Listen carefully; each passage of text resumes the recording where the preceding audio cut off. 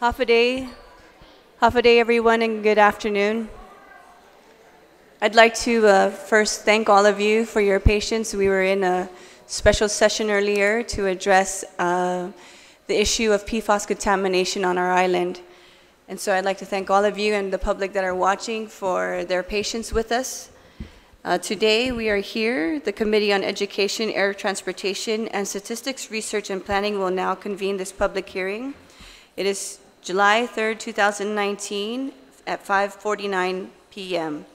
For the record and in accordance with the Open Government Law, public notices were sent out via email to all senators, stakeholders, and all main media broadcasting outlets on June 26, 2019, and the second notice on June 28, 2019. Notice of today's public hearing was also available on the Guam Legislature's website. I'd like to thank Senator Therese Terlahi, Senators Amanda Shelton, Senator Sabina Perez, Senator Kelly Marsh-Taitno for their presence here today. On today's agenda, we are discussing resolution number 164-35, which is relative to urging for the support of Governor Lourdes Lu Leon Guerrero to call for a pause to clearing, pre-construction, data recovery, and construction activities related to the U.S. Department of the Navy's proposed live fire training range complex at Northwest Field or Tailalu, adjacent to Litexen, in order to ensure the protection of the environment and historic and cultural resources of the northern coastline of Guam. Before we move forward, I just want to say one thing. In the media, I believe that there's been a big, perhaps a strategy to say whether senators are for the military buildup or against the military buildup in reference to this resolution. This resolution addresses the firing range. It does not address whether we are for the military buildup or against the military buildup. It addresses the firing range and the policies and the laws that are currently in place that allows for the firing ranges to be built. So after this public hearing, within the next couple of days, my team will be working to bring out committee findings, perhaps to say a concurrent standing that perhaps our programmatic agreement needs to be readdressed. Perhaps we need to come together as a community and work with the entities that are working on the firing range to ensure that our environment is protected better. And so we are moving forward with this discussion involving the community. It's not a matter of a division in our community. We need us as a whole community to speak with one united body so that we can join together and really seek the best solution for our island and its people. And so I want to thank all of you for coming here today, and just I wanted to clear that muddy water. As a senator, there's a lot of political pressure when you say you are for the buildup or against the buildup. This is not the issue here. The issue is addressing the impacts of the firing range, and if perhaps the decisions made in the past with the agreements of the programmatic agreement and other training entities that are moving forward, that perhaps we need to readdress the approach and take a better path that protects our island and its natural resources and the people of Guam. I'd like to now pass it over to Senator Therese Terlahi. She has a presentation she would like to give for the people. Thank you. This will be real quick. I'm just going to put up some slides for those who are watching, especially at home, and who have never seen these slides. And so these are been presented to me in my capacity as chairperson of historic preservation. So in the programmatic agreement, which is what the DOD and SHPO's office have entered into, when they find materials and sites or areas where they have agreed to recover, data recovery means the removal of a sampling of archaeologically relevant material, among other things, lati, lusong, earth ovens, pottery pieces, etc. This is a definition from the programmatic agreement. Thank you. All right, this map is it's of Retidian Point, and the blue areas show the firing, the 5 planned firing ranges. The 4 on the right of the screen are the ones that are in progress right now, being clearing and other things are in progress. The 5th one has not yet been, has not begun. This map shows the little green circles. It talks about, well, the X's show the 14 historic sites that have been removed via data recovery. The small circles show other known historic sites that, that are not yet removed. Thank you. This shows, this is a map that talks about special status species observations. So it talks, there's a list, and so it indicates Mariana fruit bat roosting habitat, Mariana 8-spot butterfly, Guam tree snail, Mariana 8-spot butterfly host plant, Mariana wandering butterfly host plant, Cereanthus nelsoni, Taber montana rotendi, Psychotria malaspinae. Those are flora. Sorry if I mispronounced those. But so those shows the location of these endangered plants in the firing range areas. All right, that's the tree, the picture of it for this. All right, next screen, please. This is just an overview of the sensitive marine biological resources and the nearshore habitat. And the dotted yellow lines show the surface danger zones for the 5 different firing ranges. It's hard to see, but the dotted lines, again, they show the firing ranges themselves. Those are up on a cliff. Meridian is below, and then the surface danger zones that go out towards the ocean.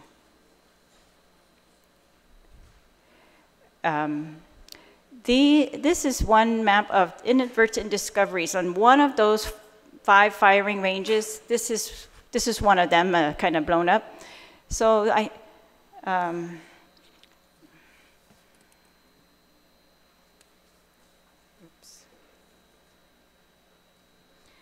yeah, so these, the SHPO was recently notified of at least 3 more inadvertent, meaning they didn't know about this before they began clearing, discoveries of additional historic sites made during clearing of the forests. One with at least 400 pieces of pottery found in a dense area, and the other area encompassing 7 acres. So I think the red area is like a 7-acre area that they're now studying, and the pink areas were the sites of the other 2 findings. So this is 3 in this one firing range.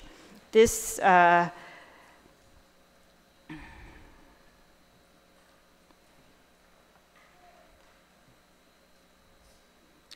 all right, I'm sorry, I thought I had the exact square miles of this firing range, but I do not. There's a total on the live fire training ranges of 187 acres of limestone forest habitat at Northwest Field that they intend to clear. There's that's in addition to the clearing at Finnegodson and other areas, Andy South, Anderson Air Force Base. And the biological opinion report showed a total of 1,219 acres. But for this firing range, the firing ranges, it shows 187. All right. Sorry. This is the most recent that I'm aware of discovery of an inadvertent discovery. This is on the road that they are creating between those firing ranges, the smaller firing ranges. So the red marks the spot of where they had another discovery, and that was basalt lusong and plentiful Lati period ceramics. That's how it was described in one of the documents. I think that's all I've got for today. I know many of you have a lot more material, but I just wanted to give a very overview and some visuals. Thank you, Senator Terlahi. The purpose of the presentation is to bring the community along, because many of our community members, we don't know the history, we're not familiar with the history, the impacts it has caused, the square miles that it covers, and so and also the immensity of the firing ranges and the species and the cultural sites that are being impacted. So we'd like to move forward with our roster to call the various speakers up and acknowledge their presence. Elsa, I'm sorry, it's so... Elsa, please come forward. Dr. Lisa Natividad, Julia Faye Munoz, Attorney Jonathan Bell, Setfried Langsanen,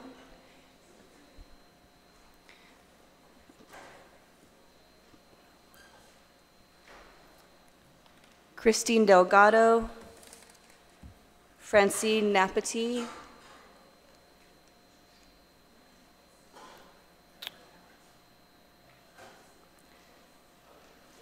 E. Montecalvo,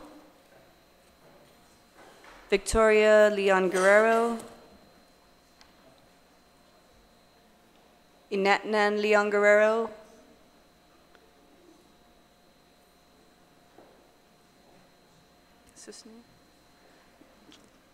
Jessica Nangata, Desiree Ventura, to come forward and give testimony.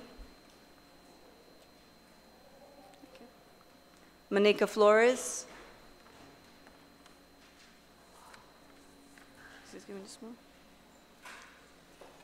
Boy Suzuki. Okay. We'll move forward.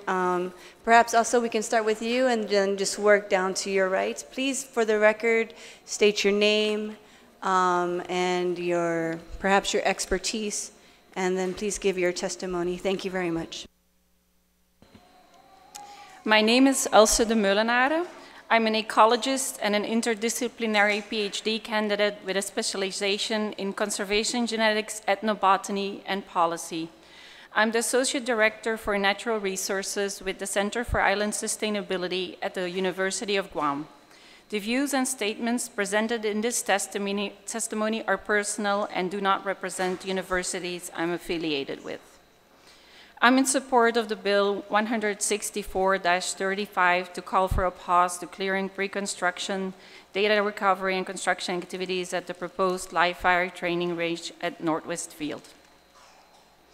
First, I would like to clarify why building a live fire training range complex at Northwest Field would jeopardize the last critically endangered Cerianthus nelsoni, or Hudson lagu, and its critical habitat. The area proposed, first of all, the area proposed to be used for the multi-purpose machine gun range will fragment the conservation area identified as critical habitat for fruit bats, the Guam Micronesian kingfisher, and the Mariana crow. This primary limestone forest with unique geological karst features provides habitat for different endemic species which only occur on Guam or the Mariana Islands and nowhere else in the world. These habitats and species are part of Guam's natural heritage. Endemic species often occur in small numbers, making them more vulnerable to extinction. In addition, island ecosystems evolved over time with only competition from few other species and have therefore survival strategies based on interdependency and coevolution rather than competition. A healthy habitat is therefore key to their survival. Endemic species on islands have increasingly been threatened by development. One of these endemics is Cerianthus nelsoni, or Hudson lagu. Cerianthus nelsoni grows on limestone and volcanic areas, but the last adult tree producing seed is located at the Northwest Field or Talalo area in a limestone forest which should be protected to establish a healthy Cerianthus nelsoni population. Secondly, currently seedlings emerge in the direct vicinity of the Cerianthus nelsoni tree because the 30-feet exclosure surrounding the tree protects the seedlings from deer and pig predation. One larger seedling is currently growing within the fence and protected from insect pests. Allelopathic effects on germination, growth, and development of seedlings have not been scientifically proven. In Rhoda, adult trees are currently spaced between 30 and 100 feet apart. And Wiles et al. Stated in his publication that the regeneration of this tree occurs near existing trees. He mentions that Mariana fruit bat feeds on its flowers and may assist in pollination, which actually makes the noise of a live firing training range an additional concern for the fruit bat's occurrence in that forest. Given all these facts, it is recommended to increase the size of the 30 feet exclosure to allow seedlings to grow further away from the tree. And that way, the wild population at that size can gradually increase and become a valid, healthy population that can be established there.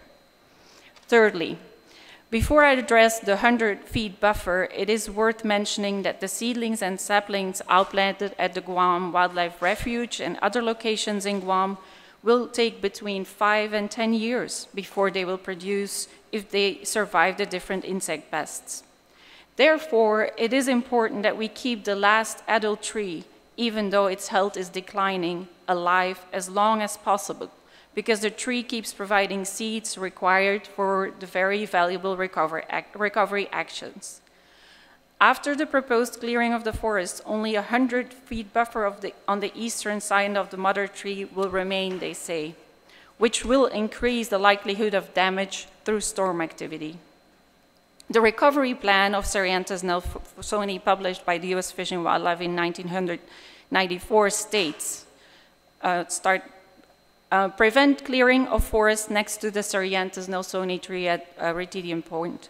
A little further, it mentions maintenance of an intact forest canopy next to the Cerianthus nelsoni tree will reduce the potential for high winds during typhoons to break limbs and trunks, end of quotation. I have seen healthy wild populations of Cerianthus in Micronesia, mostly in Yap and Palau.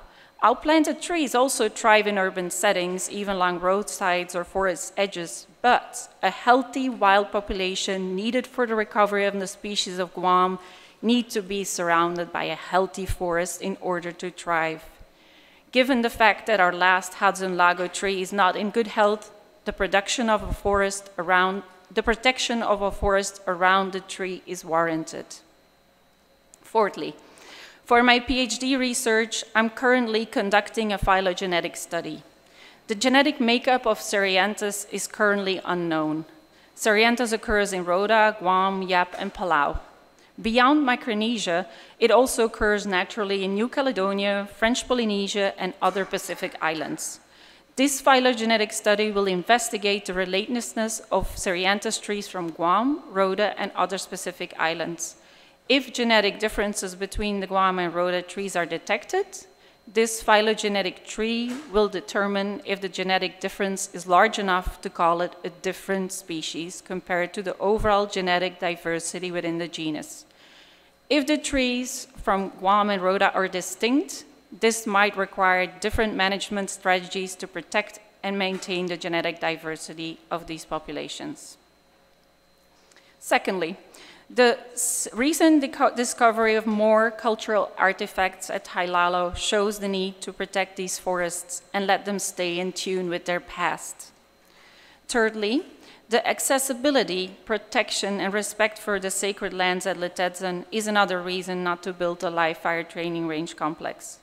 The people of Guam still connect with their ancestors at Letetzen, find peace and rest, and enjoy its waters. Kids go on field trips and learn about their history and connect with their past, visit the caves and Lade villages in their natural environment. Fishermen still fish the deep waters, and zoamtes still today collect amot. My PhD research also aims to document the ethnobotanical knowledge of Letetzen and will inform decision makers about the need to protect sacred places such as Letetzen. Lastly, I want to advise to think long-term because there's a lot at stake. This limestone forest, interwoven with a rich cultural heritage above the cliff lines of Tailalo, won't be recoverable anymore once we allow its clearance. When the lands and the waters to Letetzen are closed, our eyes won't be able to see and our minds won't be able to connect with what is most sacred to the Tato Protehi hi alam tano zanitazi ikutura, este na lugar guaha at antigun. Sismas.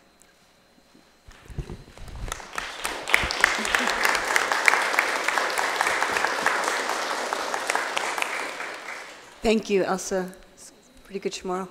Dr. Natividad. Buenas and half a day, everyone. This testimony is presented on behalf of the Guahan Coalition for Peace and Justice. I am Lisa Linda Natividad, president of our coalition. We thank you for this opportunity to present testimony in absolute support of resolution number 164-35. I know that we're focusing on the environmental issue at the moment, but we really do need to contextualize what's happening now in the larger context of the entire military buildup. So in 2009, the Guahan Coalition for Peace and Justice submitted a 30-page testimony to the DoD in response to the release of the DEIS, standing in opposition to the Guam military buildup. Our testimony largely contained concerns related to the US DoD plans to do the following: dredge nearly 72 acres of live coral reef to construct a bigger berthing for nuclear submarines, drill an additional 22 wells into our northern water aquifer, erect a missile defense system, now referred to as a THAAD, acquire an additional 2,200 acres of land for the construction of bases, increasing the DoD's land holdings on island to roughly 42%, increasing the island's population by almost 80,000 people, which accounted for about a 51% population increase, desecration of Pocket Village to construct the live firing range complex at the time, and ultimately continue to defer the exercise of our right to political self-determination. The Department of Defense reported that approximately 10,000 testimonies were submitted, which was unprecedented in US DoD history. Also unprecedented was the nearly 1,100-page document that we were expected to review within 90 days.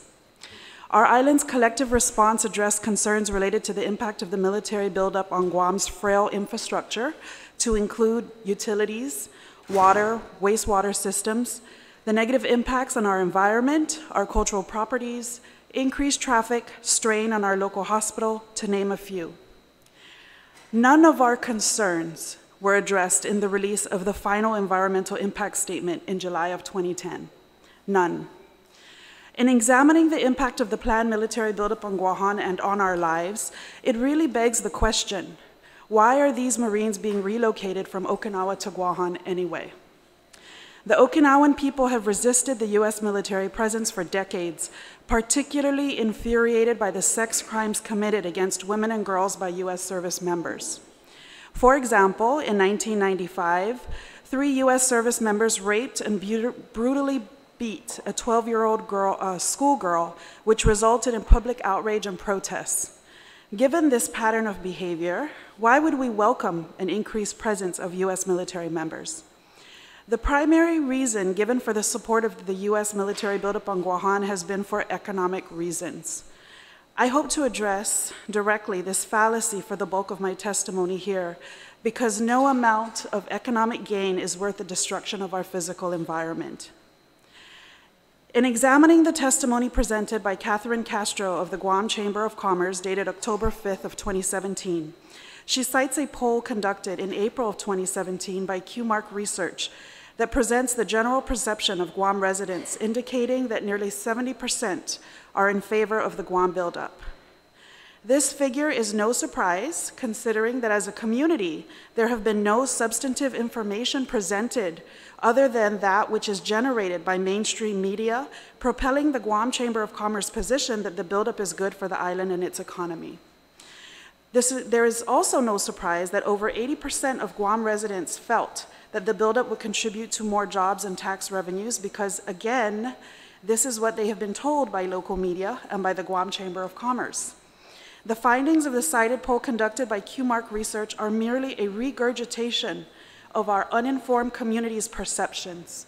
This does not constitute necessary data and research to evidence that the Guam military buildup benefits our local economy. Rather, this is a mere reflection of our community's perceptions. The more relevant question to ask here is what position do people who have actually researched this issue maintain? As a faculty in the Division of Social Work at the University of Guam, I have co-organized a multitude of public fora and conferences examining this issue. We cannot simply take the Guam Chamber of Commerce report as fact when it really is not supported by hard data examining military bases and their economic impacts on their surrounding base communities. I would like to introduce 3 economic case studies to this end. The first is the base community in Okinawa, Japan. Okinawa bears the burden of 75% of US military forces stationed in Japan. Some of these bases include Camps Hansen and Schwab, Futenma and Kadena and Zama air bases. Considering that Okinawa has the greatest concentration of the US military members, you would expect that its military power economy would be one of the most robust in the country. However, the contrary is true. Okinawa is the poorest of all Japan prefectures. In 1972, after the reversion of Okinawa from the US to Japan, the US military economy contributed 15.5% of the gross prefectural income. However, by 2008, this figure was reduced to a mere 5.3% of revenues. In the same year, 2008, 10.9% of revenue was generated from tourism, more than double that of US forces-related revenues. The second economic case study was conducted by Dr. Catherine Lutz in her book titled Home Front, A Military City in the American 20th Century, published in 2001. Dr. Lutz, who also is the person that introduced the whole concept of PFOS to our community, is a faculty from Brown University and a co-director of the Watson Institute for International and Public Affairs. She has visited Guahan several times in the past few years with an interest in the island's experience with militarism. In her book, The Base Community of Fayetteville, North Carolina, that hosts the Army base Fort Bragg, she examines very specifically. Fayetteville has commonly been referred to as Fayetteville and Vietnam for its negative outcomes in terms of violence and growth income inequalities. Lutz reported that the military is not the best sector to lead to the development of jobs. She reported that military spending is one of the least efficient job creation engines that exist. More precisely, for $1 billion, that leads to the creation of a mere 26,000 military jobs. The same $1 billion will create either 37,000 healthcare jobs or 48,000 jobs in the arena of education. Given this data, we must ask ourselves, what do we need more of in our community? Military personnel, healthcare workers, or educators? Investing $1 billion will result in the creation of 48,000 education jobs as compared to just 26,000 military jobs. Where would you choose to invest our resources? Dr. Lutz described Fayetteville's economy as containing one gigantic firm, the military. As we know, the presence of a military base influences a community's wages, benefits, working conditions, and development opportunities. Lutz reported that Fayetteville had lower wages due to high competition for jobs with retirees and military dependents when compared to other areas of North Carolina. She also reported a loss of tax dollars through exemptions for federal land and consumer goods sold on base. She further went on to describe how reduced property taxes impact public education, with Fayetteville spending the least per child in the North Carolina school system. In addition, military members and their families use public resources provided by the local government with no supporting tax base. Lutz also reported that for younger military families, participating in social service programs such as WIC and SNAP made these services less available to non-military families in Fayetteville. Lastly, Fayetteville was noted for having one of the state's highest rates of child poverty and infant mortality. And she quoted, I'm quoting her as she stated in her book, "While Fayetteville's military dependency has made fortunes for some, its economy was increasingly based on selling goods and services to soldiers, creating retail jobs that pay less than any other category of work. Despite the egalitarian pay and strong benefit packages military work brings to town, overall, the installation established a low-wage economy, a vulnerable labor force of dependent women and teens, the high crime rates that come with poverty, and a weak democratic culture and public sphere." Lutz did mention one group who benefited from the military presence in Fayetteville, namely shop owners who sold goods not found on base. It is from this limited and narrow perspective that the Guam Chamber of Commerce supports the military buildup so that their respective businesses can increase their profitability. And those businesses will indeed make money and benefit from the military buildup.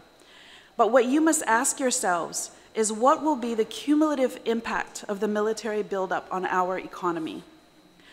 While examining the dollars and cents in a balance sheet informs one part of the equation, we must also consider the social costs of this military buildup.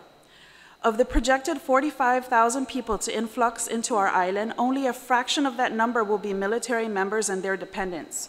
A significant proportion of that number will be foreign labor workers, contractors, and contractors' family members. This population will only be able to avail of social services outside of the military fences. Because they are not active duty military personnel, for example, they will seek medical care in our local hospitals and clinics. This will place a significant strain on our already ailing healthcare system that is barely able to meet the needs of our existing population. So these social costs also need to be taken into consideration when determining the cumulative economic impacts of the military buildup. The idea of losing military presence is a scary one for many people. It is in this vein that I present a third case study of a post-military economy in Subic Bay Freeport in the Philippines. In 1991, the U.S. withdrew its military bases from the Philippines, leaving behind its toxic waste and rubbish. Since then, the Philippines has transformed the same locale into a thriving economic development project. The Subic Bay Metropolitan Authority reported the amount of economic activity in US dollars, along with the number of jobs created between the years of 1992 and 2012. In 1992, the year immediately following the closure of bases, it reported 5.5 million and the creation of 622 jobs. By the year 2008, this figure had increased to 249 million and 7,303 jobs. This was followed by the most lucrative year reported in 2010, generating $1.2 billion and 8,050 jobs. This data clearly gives hope for the development of alternatives to military-based economies. These three case studies of Okinawa, Japan, Fayetteville, North Carolina, and Subic Bay in the Philippines should cast some doubt to the rhetoric and myth of military money that supposedly comes from hosting military bases. In 2010, Dr. Clarette Rowan, an economist at the University of Guam, released a technical report from the Pacific Center for Economic Initiatives titled Macroeconomic Multipliers, The Case of Guam. In her paper, she analyzed the economic projections of the DEIS released in 2009 on the Guam military buildup. Rowan critiqued the use of the Hawaii macroeconomic multiplier figures to project the economic impact of the Guam military buildup. In particular, she stated that the significant difference in the scale of economies between Guam and Hawaii make it an inappropriate application. In her paper, she did two things. First, she took a standard spending multiplier and presented a conceptual framework for how to adjust it to better reflect Guam's specific economic conditions. Second, she criticized the current practice of using Hawaii's multiplier in analysis of Guam's economy, and because of a lack of Guam data, could only hypothesize, not verify, that Guam's spending multiplier is lower than Hawaii's. This implies that economic impact studies that use Hawaii's spending multiplier tend to present a rosier picture of the positive economic impacts of proposed changes. It then takes the most recent study of this type, the DEIS, and adjusts spending multiplier calculations using a lower, more accurate spending multiplier for Guam. Rowan's study is a call to question the accuracy of the figures provided in these NEPA statements. Further studies are needed before it can be determined that the planned military buildup will positively impact our local economy. Clearly, our current political status has undermined our rights as peoples to influence and effectuate plans in our community. We must always remind ourselves that our current relationship with the U.S. is not one that is based on love. We are a pawn used in the geopolitical chess game of the U.S. There is not enough time in this public hearing to dissect the notion that militarism results in the promotion of peace, for quite frankly, it does the opposite. History reminds us on Guahan that the presence of U.S. military bases warrants us unsafe and vulnerable to attack. The recent North Korea threats directed to Guahan and her people illustrates this unequivocally. As legislators of this esteemed body, I highly encourage you to reflect on the strategies that bring peace into our hearts and into our lives. Peace is neither obtained nor maintained through acts of war or carrying guns. Peace is generated through mutual respect, diplomacy, and acts of kindness and love. In closing, we, with the Guahan Coalition for Peace and Justice, urge all members of Ilaturan Guahan to support this resolution, which will serve as a record that we as a community did indeed stand up for our rights and do not support the Guam military buildup, nor its destruction of our sacred sites and environment. Sidzu Usmasi.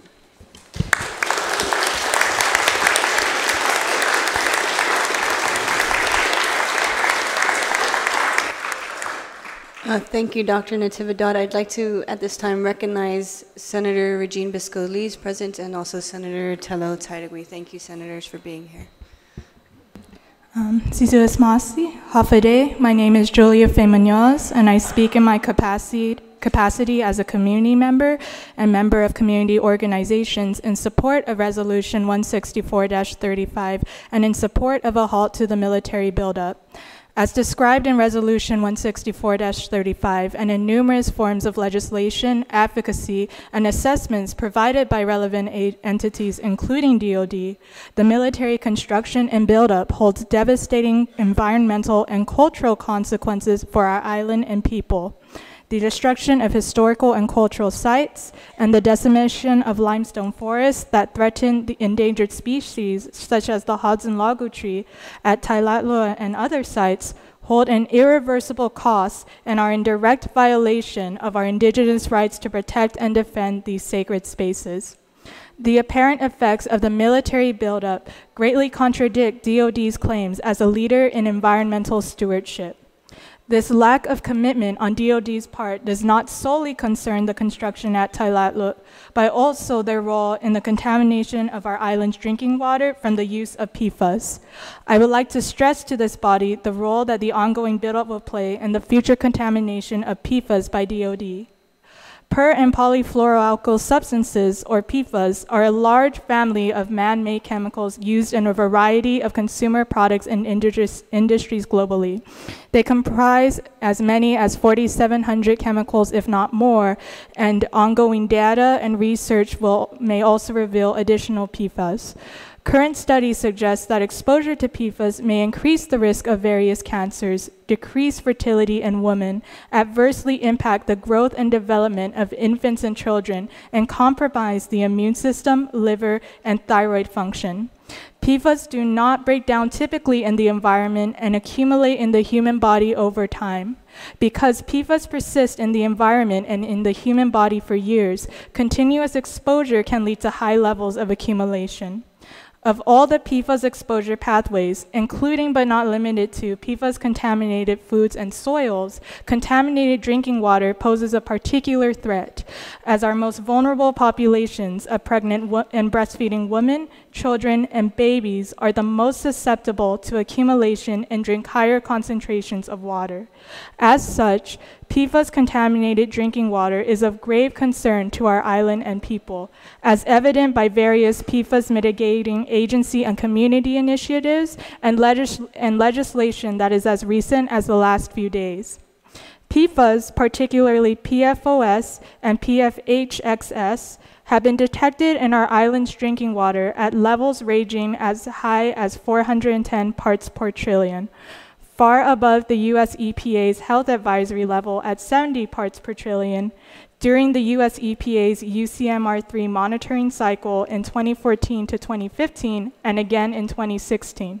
Among our public water systems, wells NAS1, A23, and A25 tested for particularly high levels of PFOS ranging in the hundreds, a type of PFOS commonly associated with DoD activities, such as the use of PFOS-rich firefighting foam or AFFF.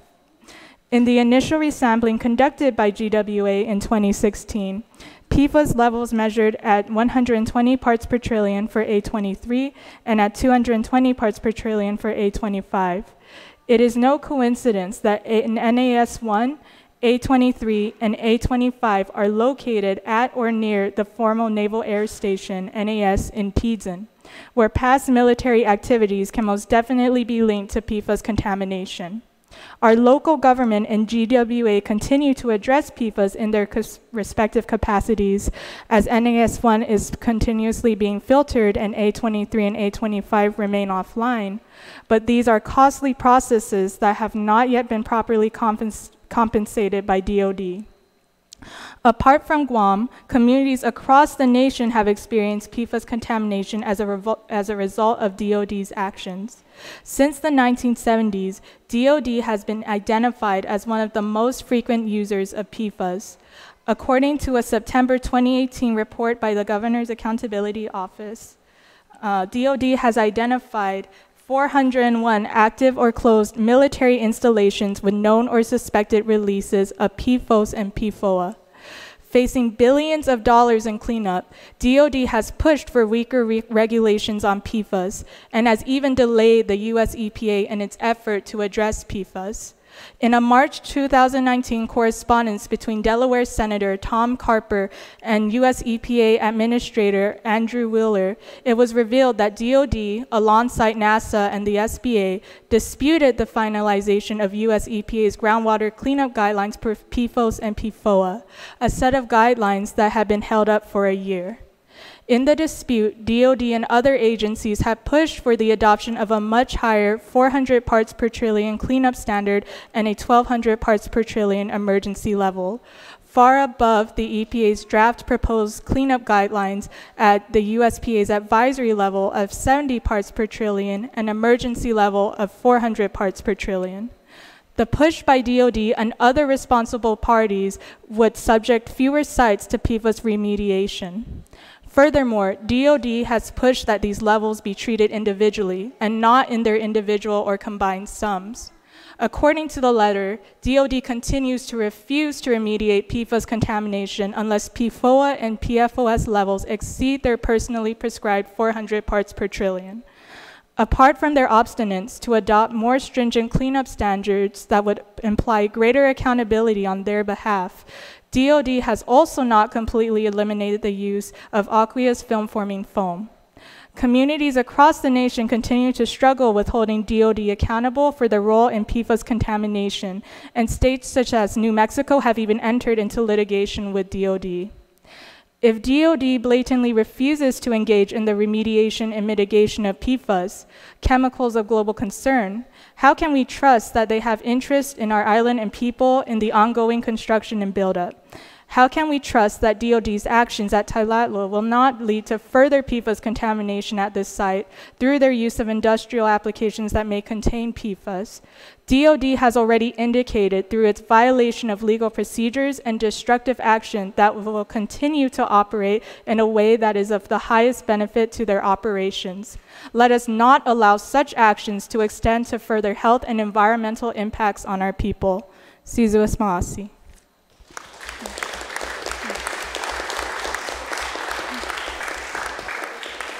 Thank you, Julia. Mr. Lansangan. Good evening, Senators. My name is Sedfree Linsangan. I have no expertise. I'm a Filipino Gomenian American. Why I'm here?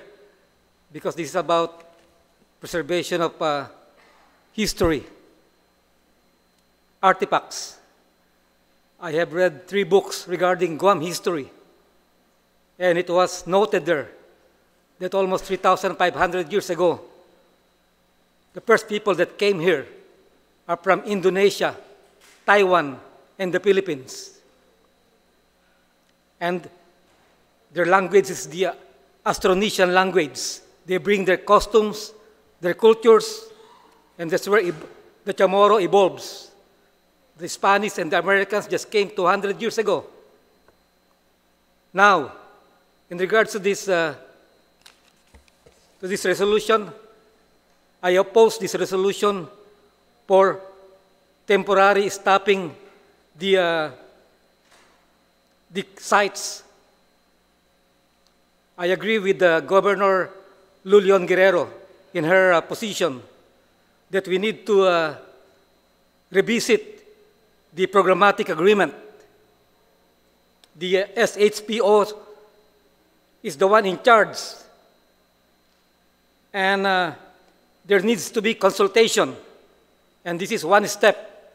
That's why I would like to thank all of you for also Senator Nelson for writing this resolution, because this is one step to initiate a dialogue with Rear Admiral Shoshana Chatfield. The military was very clear. Without the live firing training exercises, they will not make the build-up. And that includes all the build-up, even in the bases.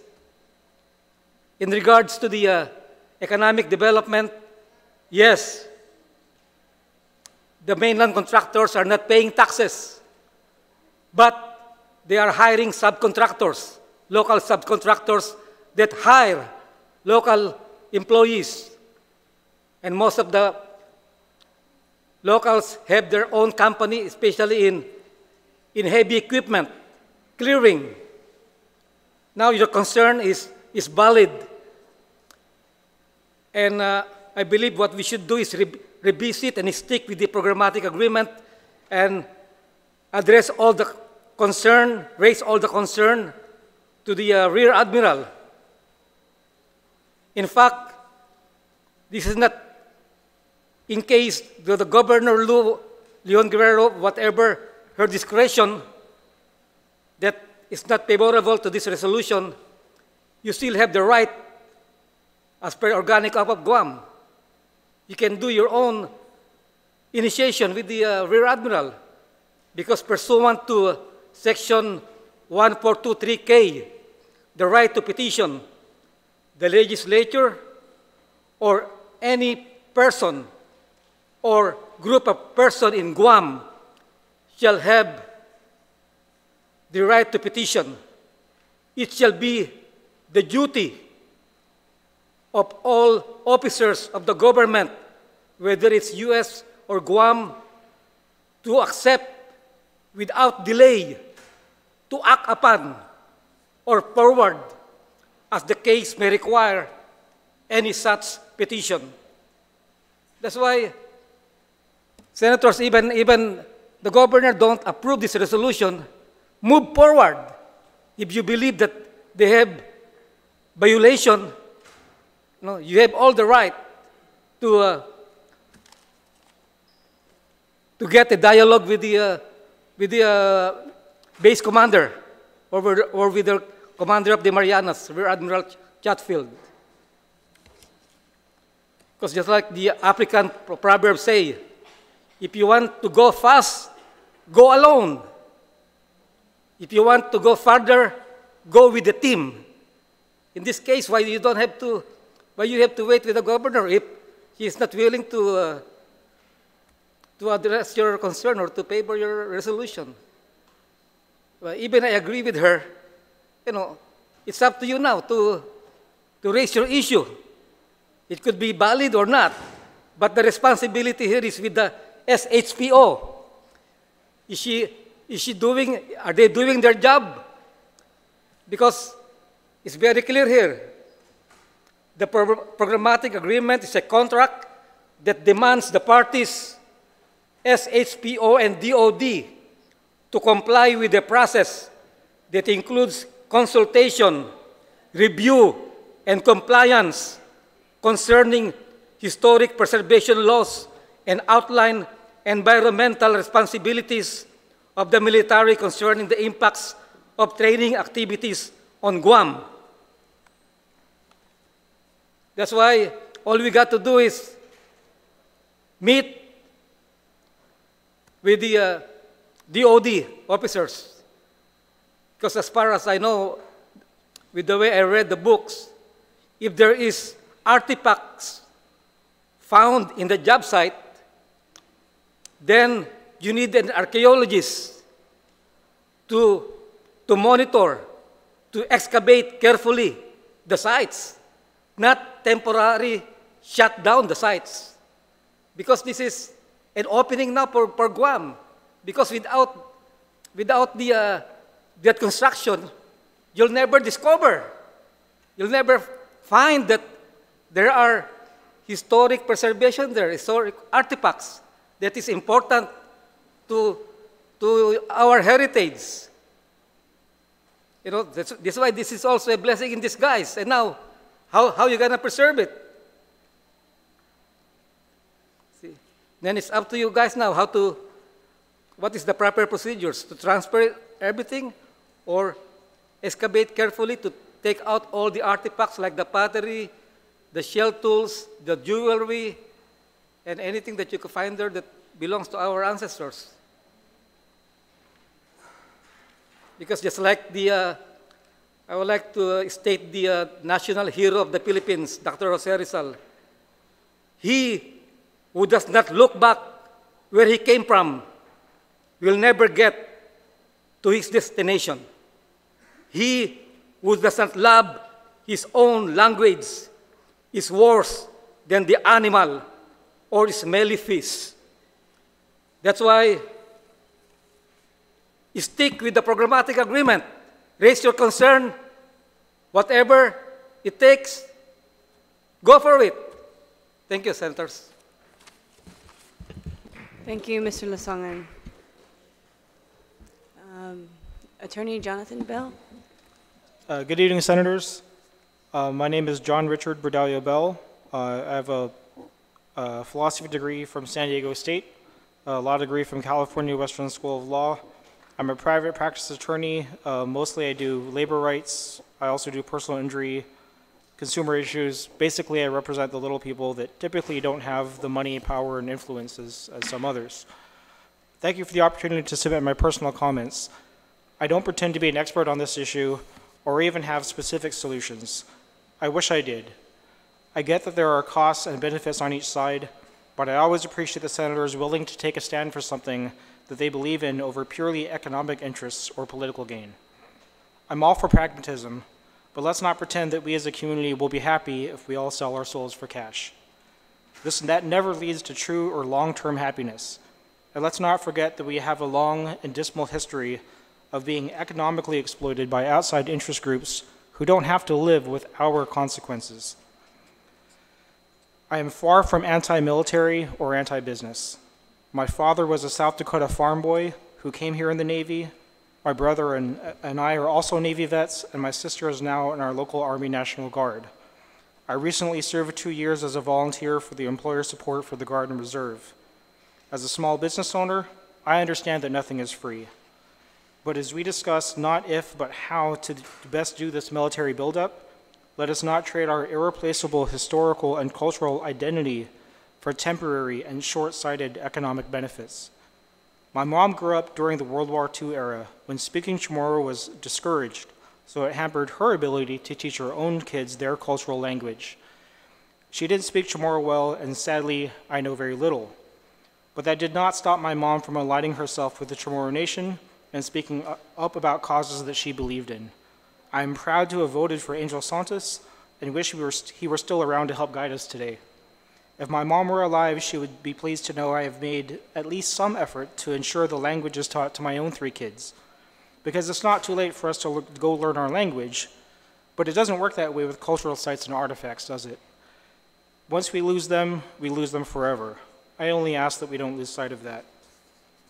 A few brief comments on some other things would be that, when I was in the Navy, I left island in 2002, came back in 2012. I noticed how much the island had changed in 10 years. I saw the boom. And what I noticed, that it wasn't big box stores coming to Guam. It was everyday mom and pops. It was local entrepreneurs, on Guam, just developing small businesses, grassroots root style, if you will. And that was not the military buildup that caused that to happen. I was briefly on the WIOA board, which was the Workforce Innovation Opportunity Act board. And one thing that kind of bothered me about the way that the board looked at things. You know, it's essentially, in plain English, the whole point was to look at developing our workforce from a macro, national, and local level. And what really bothered me was that it was all about how we can deliver up workers to the business community. Now that's fine, nothing wrong with that, but there didn't seem to be really a whole lot of interest in what's actually good for our local workers. It was sort of a one-sided deal, kind of how, you know, unfortunately I think the military buildup can be that way. I'm also a member of the Chamber of Commerce. I certainly don't speak for them. I wouldn't be, you know, a member if I was ideologically opposed to what they stand for. But I definitely will say that they, you know, being the chamber, they don't necessarily represent the interests of everyday people. And so I have no problem speaking out against the chamber when I disagree, which I often do. And the last thing I just want to say that I support this bill. I thank everybody for their time, for letting me share my perspective, and I encourage you to keep fighting the good fight. Thank you, Attorney Brown. Lola. Hafa Senators, thank you so much for having us here today to offer our thoughts on this wonderful resolution. Guahusi Victoria Lola Leon Guerrero. I am an active member of Independent Guahan, and the co-chairperson for the Independence for Guam Task Force. And I speak today predominantly as a mother who has deep love for the area that is being most affected by the construction of the live fire training range complex. I'm here to offer full support for Resolution 16435, and actually I'd like to commend the authors of this resolution for your thorough coverage of what is happening and the urgency behind the need for a halt to the construction of the live fire training range complex. For over a decade, we have been saying the exact same thing at dozens of scoping meetings, public hearings, legislative hearings, congressional, everything. It has been the exact same message from our community that we do not want the destruction of our environment. We do not want the destruction of our cultural resources. We do not feel that this buildup is beneficial to our community. And I think even the word buildup is inaccurate. It is destruction, and we are seeing it happen already. And so for many of us who have been vocal for over a decade, driving up north to visit Le Texan is absolutely heartbreaking and devastating, considering that the community has been very clear that this is not what we want. And I think that for me personally, I've always been very clear that I am opposed to this militarization, this most recent effort to further militarize our island, purely because we do not have consent. So whether people support or don't support the buildup is irrelevant, because the buildup continues to move forward despite the community's concerns, despite the wonderful efforts of legislators like yourself who continuously draft resolutions that expressly state the needs and the concerns of our community, from as early on as the first DEIS to every single military document we've seen and had to comment on since. People have called it build up burnout. Many of us have, there are some here that have been at every single thing, and others have had to take a step away because it's disempowering to continue to articulate these concerns and still hear the exact same divisive conversations in our media, in our community, that are driven by misinformation and meant to villainize those who deeply love our island. I was incredibly disappointed that a lot of the reaction from the local media to over 26 groups writing to and meeting with the governor and presenting powerful testimony as to reasons why they believe that this live fire training range complex needs to be stopped, was classified as a group of angry and hateful people. Because having been in that room, even when voices were raised, I truly believe that it came from a place of deep love for this island, for our people, for our history, our culture, and especially for our future.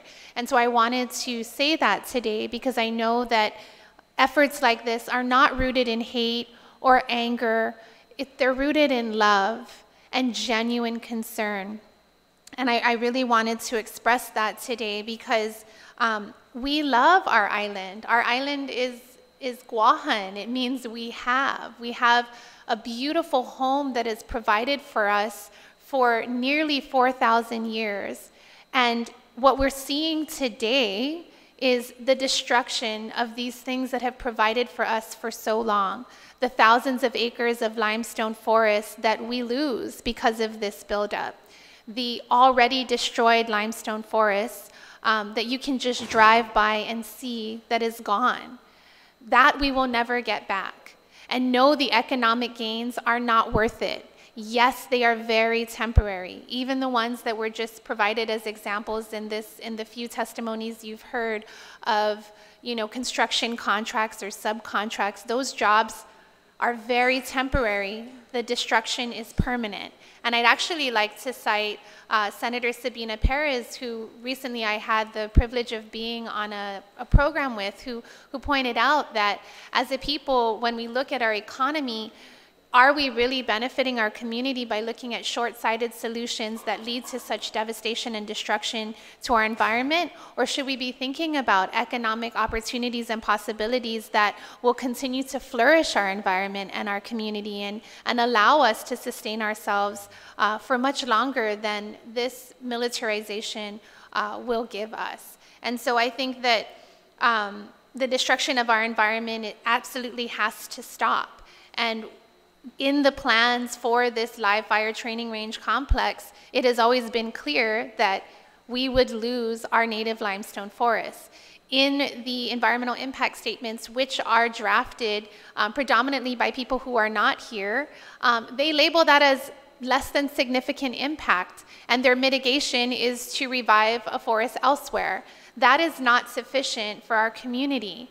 And the United Nations, the world, which is the body that is to represent other countries throughout the world, has stated very clearly in repeated resolutions that people in non-self-governing territories must consent when their natural resources, must be given consent when their natural resources are going to be destroyed.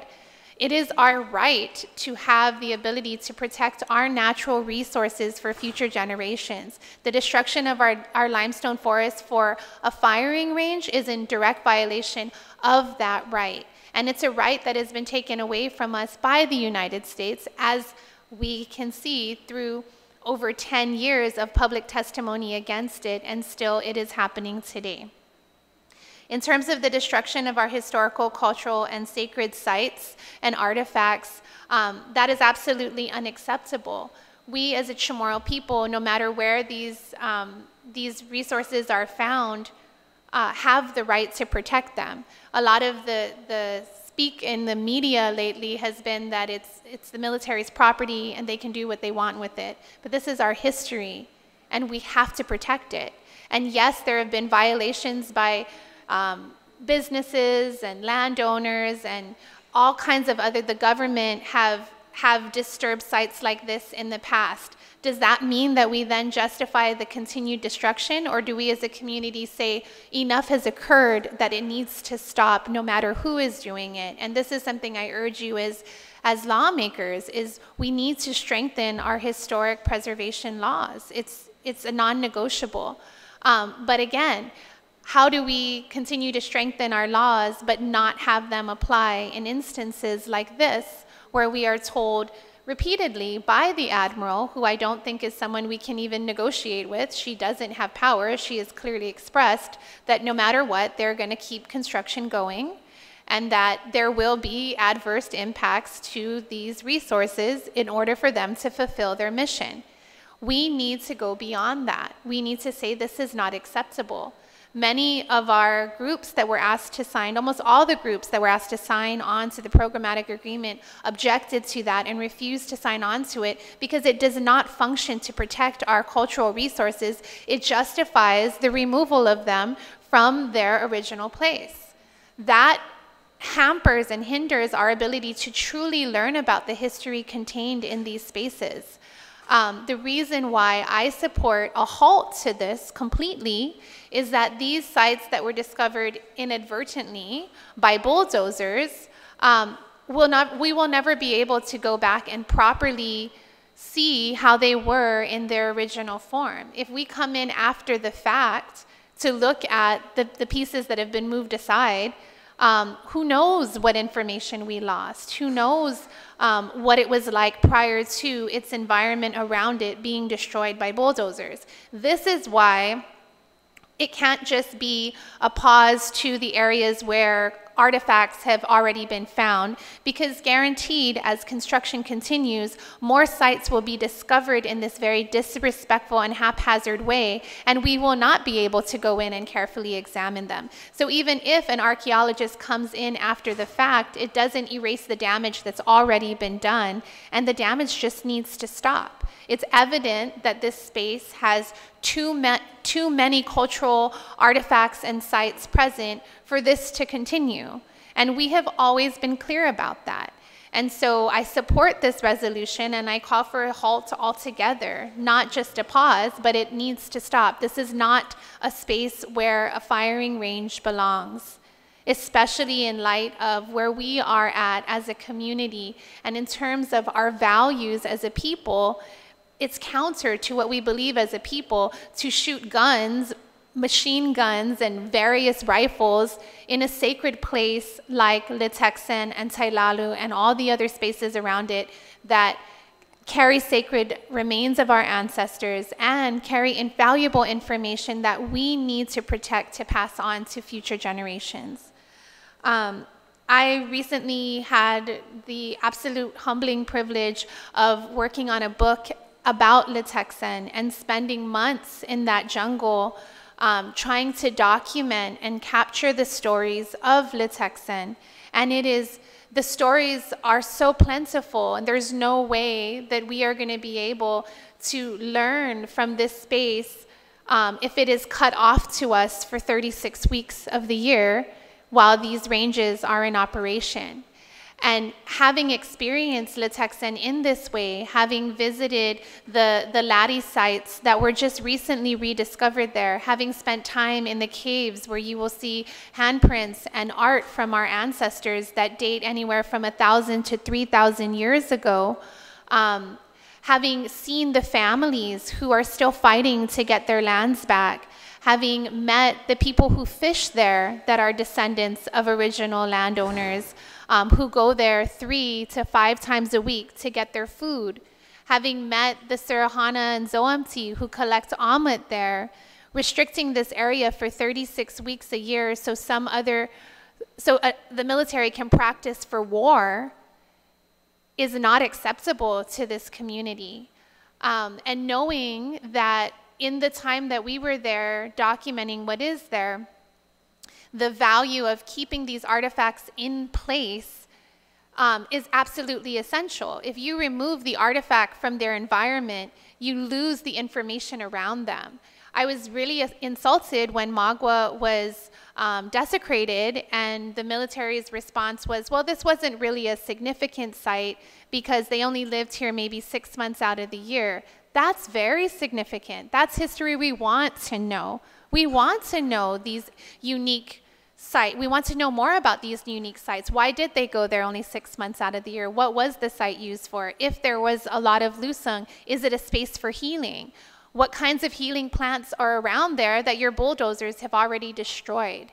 So these are things that we as a community need to determine for ourselves. We need to say what's important to us. The military cannot be telling us, oh, it's not that important, therefore it's okay to just remove everything from the space in order to do what we want to do and keep our mission moving forward.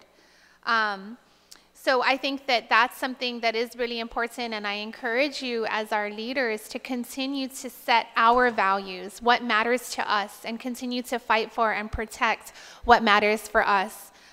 Because again, at the end of the day, we need to fight for consent. We need to have a say. We need legal mechanisms to stop this degree of destruction. And I really hope that our community can be in a place soon where we're not repeating ourselves over and over and over again in these hearings, but we're actually seeing legitimate change. And I really pray that we can continue to move forward together, and that the divisive rhetoric and misinformation that is flooding the airwaves at the moment and breaking the hearts of our people stop, and that people actually take a moment to try to listen to what we're trying to say and know that we're coming from a place of love. Visit Letexen.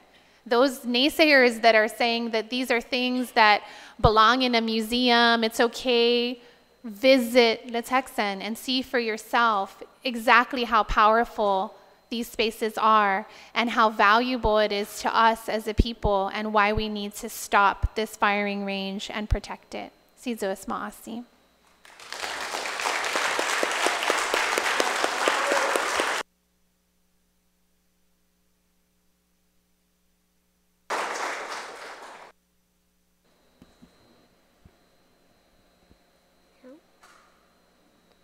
Day. My name is Inatan Leon Guerrero Dunn. I am 7 years old and I am from the village of Zotnya.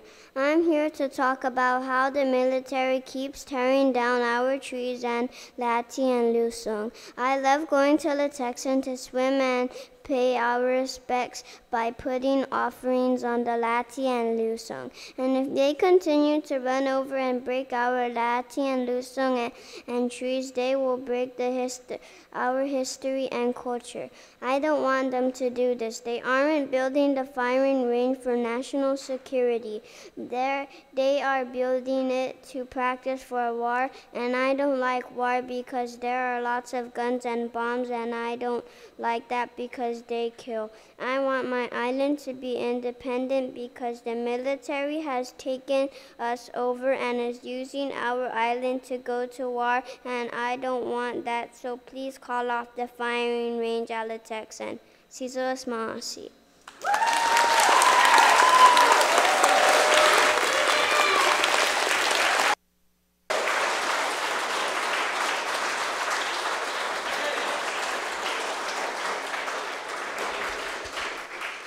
Thank you. If you would just bear with us, I know some of you have to leave. I'd like to open up for perhaps some of the senators. My colleagues have some questions for this panel of testifiers. Senator Lee.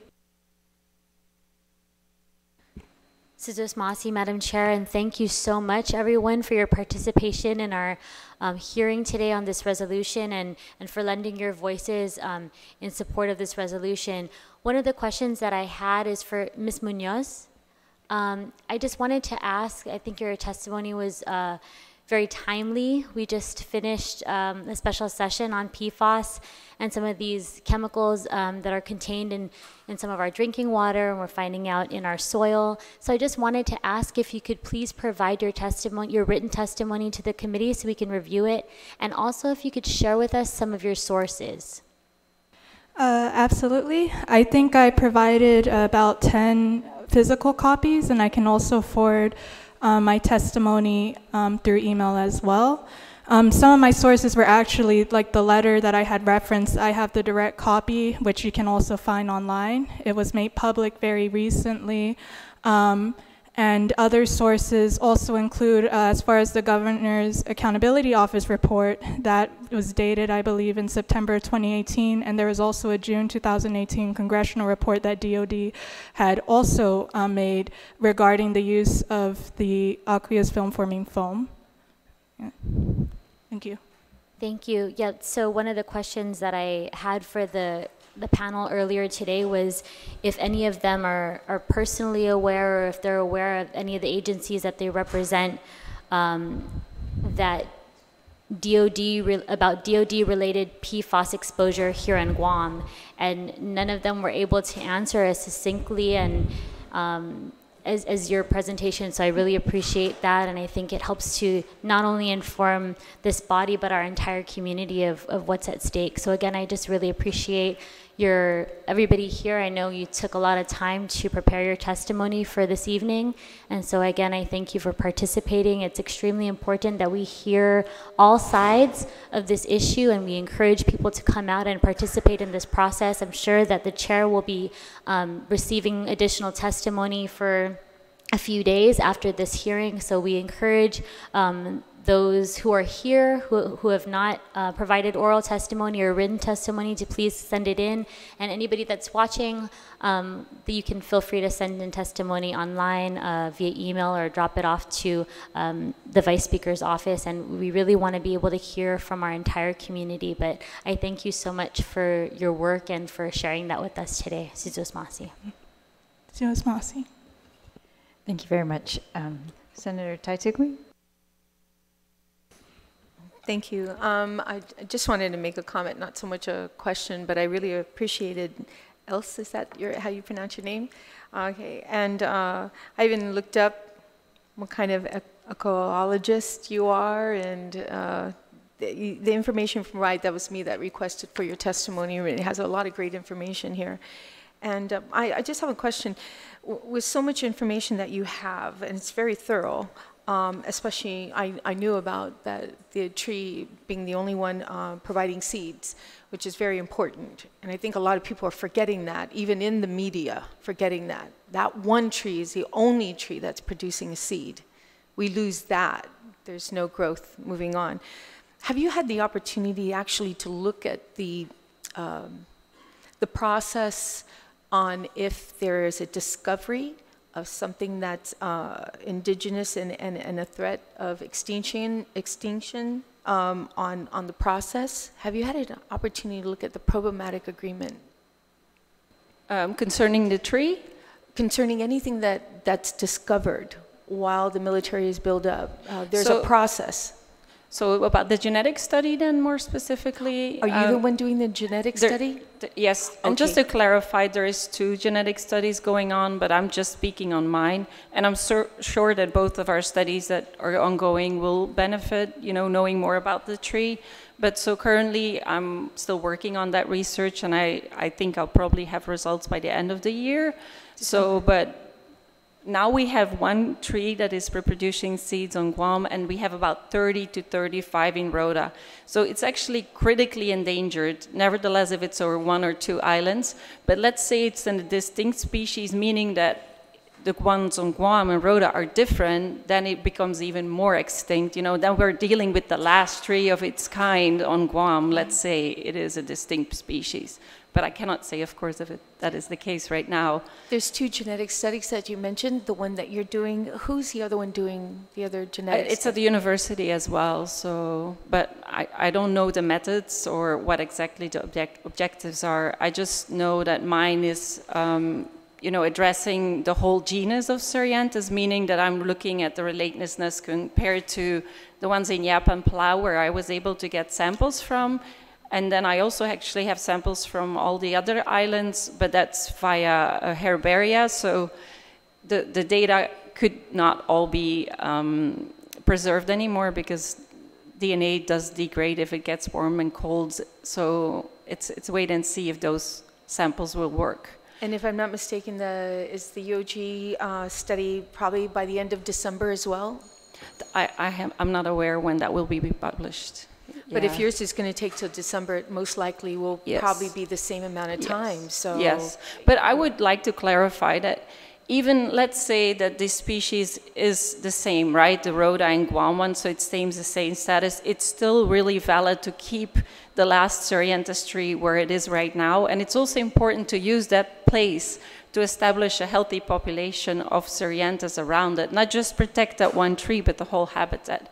And also, that habitat is very unique in Guam. It's called more a primary limestone forest, meaning that there's really still a really good understory of trees and a healthy canopy trees. And also the species occurring there are more rare than elsewhere. And the topography of the area is very karst. I always tell people, imagine being in a cockpit, and they call it cockpit karst because you can fit a person in it. So the Mariana 8-spot butterfly only feeds on 2 host plants, and those host plants also occur in that kind of habitat. So it's more than just a tree. It's, of course, the tree is important, but the whole habitat is kind of unique in its kind. And we really need to protect that special habitat there. So I really call for a halt to this range, not just for a pause and wait what the study will say, but really you know, this is too unique to lose that kind of, and it was actually identified as a conservation area, and it's still used by fruit bat. So, and we don't know what their behavior will be if there's a firing range, and fragmenting a beautiful forest like that would really have an impact on not just the tree, but the whole ecosystem. Thank you. So, and it's also kind of, you know, like in the recovery plan for Suryanthus, they also really clearly state not to clear around the tree. So, yeah. Thank you so much. It's good information to have, and I'm hoping everyone hears that, because this is the reason why we're here today. And that being said, Madam Speaker, I mean, Madam Chair, I don't know, but has there been an invitation for someone from SHPO to be here? We have gone through the public hearing notice. So the SHPO, I believe, has been replaced at the time. Right, there's an acting SHPO from the Right. government of Guam, and I was just wondering if an invitation was sent to him to come here. The whole island was invited to attend. Okay, Senator, nothing thank personal. you. Okay. Well, I was hoping they would be here too as well, the process. And thank you so much. I remember all of you during 2008 on this military buildup when I was in the 30th Guam legislature, and still hear your concerns, and it just goes to show you what's happened for 10 years and what's going on today. So I wish our voices were heard back then. Thank you, Madam Chair. Thank you. Senator Shelton. Thank you, Madam Chair. I don't have any questions at this time, but I just wanted to thank the panel for being here today, for sharing all that you have, and especially to Mr. Dunn. I was very impressed by your testimony, and I think today what you shared reminded all of us how important the voices of our youth are. So I wanted to say thank you to you, and especially to the other young people who are here in the audience today to share their concerns. Thank you. Thank you, Senator. Senator Kelly Marsh Teitzno. Hafide and Sidus Masi to everybody for being here. As has been mentioned, I know this has been a long road. Many of you, if not all of you, have been working on this and fighting for this for many years. I want to point out, I'm so thankful for all of the testimony thus far. Each of you is contributing something particular and different from one another. And I think it's so important to note that so much of what you're saying, it's coming from a very informed place. I think people have a tendency to think about these sort of causes as, you know, just coming from the community, maybe in general, but the diversity of the groups that are here, from original landowners to the youth, to university professors, to scientists, to those that are in the business industry and elsewhere, you know, in publishing and so forth. I think the community really needs to pay attention and realize that it is this wide variety, this wide swath of our community that are stepping forward and coming from very informed places, be it from traditional knowledge, just love and passion from their hearts, or from academic knowledge or more. So I just wanted to highlight that, but I do have a couple of questions. You mentioned, Elsa, that the tree has the best chance, and not only just the tree, but the seedlings and the saplings that have been mischaracterized as trees out there. There are not 18 trees, there's one tree, and then there are some seedlings and saplings. But they have the best chance there, and when you said that, it really occurred to me.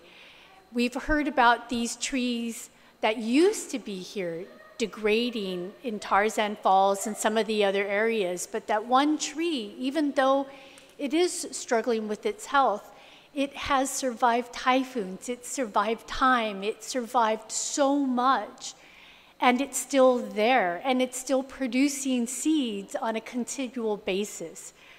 So I really think that speaks to the importance of that ecosystem that's there, it's not surviving well anywhere else that I know of, and certainly I'm not the expert here. But I also wanted to provide you an opportunity to speak to a couple of things.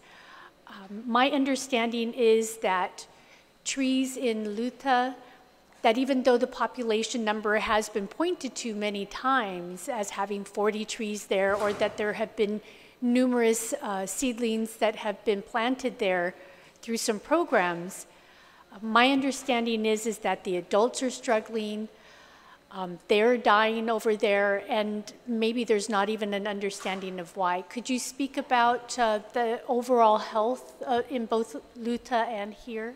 Sure. So yeah, I've been talking with people from Luta, and they also say they're struggling, but they also notice the same thing as I'm noticing, that a certain area, actually the area facing Guam and Luta, that's where they're actually occurring, which is kind of beautiful in a way. That's the place where they actually do well. And we've been thinking about maybe we should collect some soil and see what the mycorrhizae are in there. Maybe there's something to it, to these places, why it's still thriving over there. So, and about the seedlings for sure, and saplings, you know, like just technical terms, they call a seedling between 0 and 1 inch in circumference, and then 3 inch to 5 is sapling, and above is a tree. So it will take at least 5 to 10 years, if not more, to reproduce seeds. And given the fact that here in Guam, there's a lot of insect pests, there's a whole list of them that attack them. They take a lot of care, so it's not even a given that they will survive. And I was actually part of the outplantings that happened at the Guam Wildlife Refuge, and a few are actually doing quite all right, but that will still take a long time for them to give seeds. So it's really crucial that we keep that mother tree alive, and certainly not clear around it. And in Rhoda, I just visited Rhoda last week actually, and they have a beautiful tree outplanted on the side of the road with a plaque on there with its name, and it actually has no more leaves, it's dying. So I don't know what happened to it. I hadn't had the chance to ask about that particular tree. So for sure, I think 9 years ago they still had 150 trees or something, and now they're down to 35. But for the spacing of the tree, for sure, I think we're banking, for now the 30 feet for sure is not enough to allow the tree to spread its seedlings further away from it than it is right now. And I think that should for sure be addressed. So I would really recommend to keep that forest for Sorianthus and for other species that occur there, yeah, as it is. Yeah, so that is something that strikes me as beautiful and powerful, that somehow those two places that are facing each other and right across from each other, that those are the two places where they're really succeeding. Right. And the percentages of loss are sobering.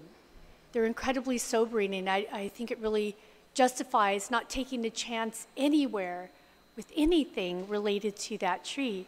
I believe there were 70 or 73 seedlings that were planted. Only 18 are surviving now. We can't guarantee how many are making it beyond now.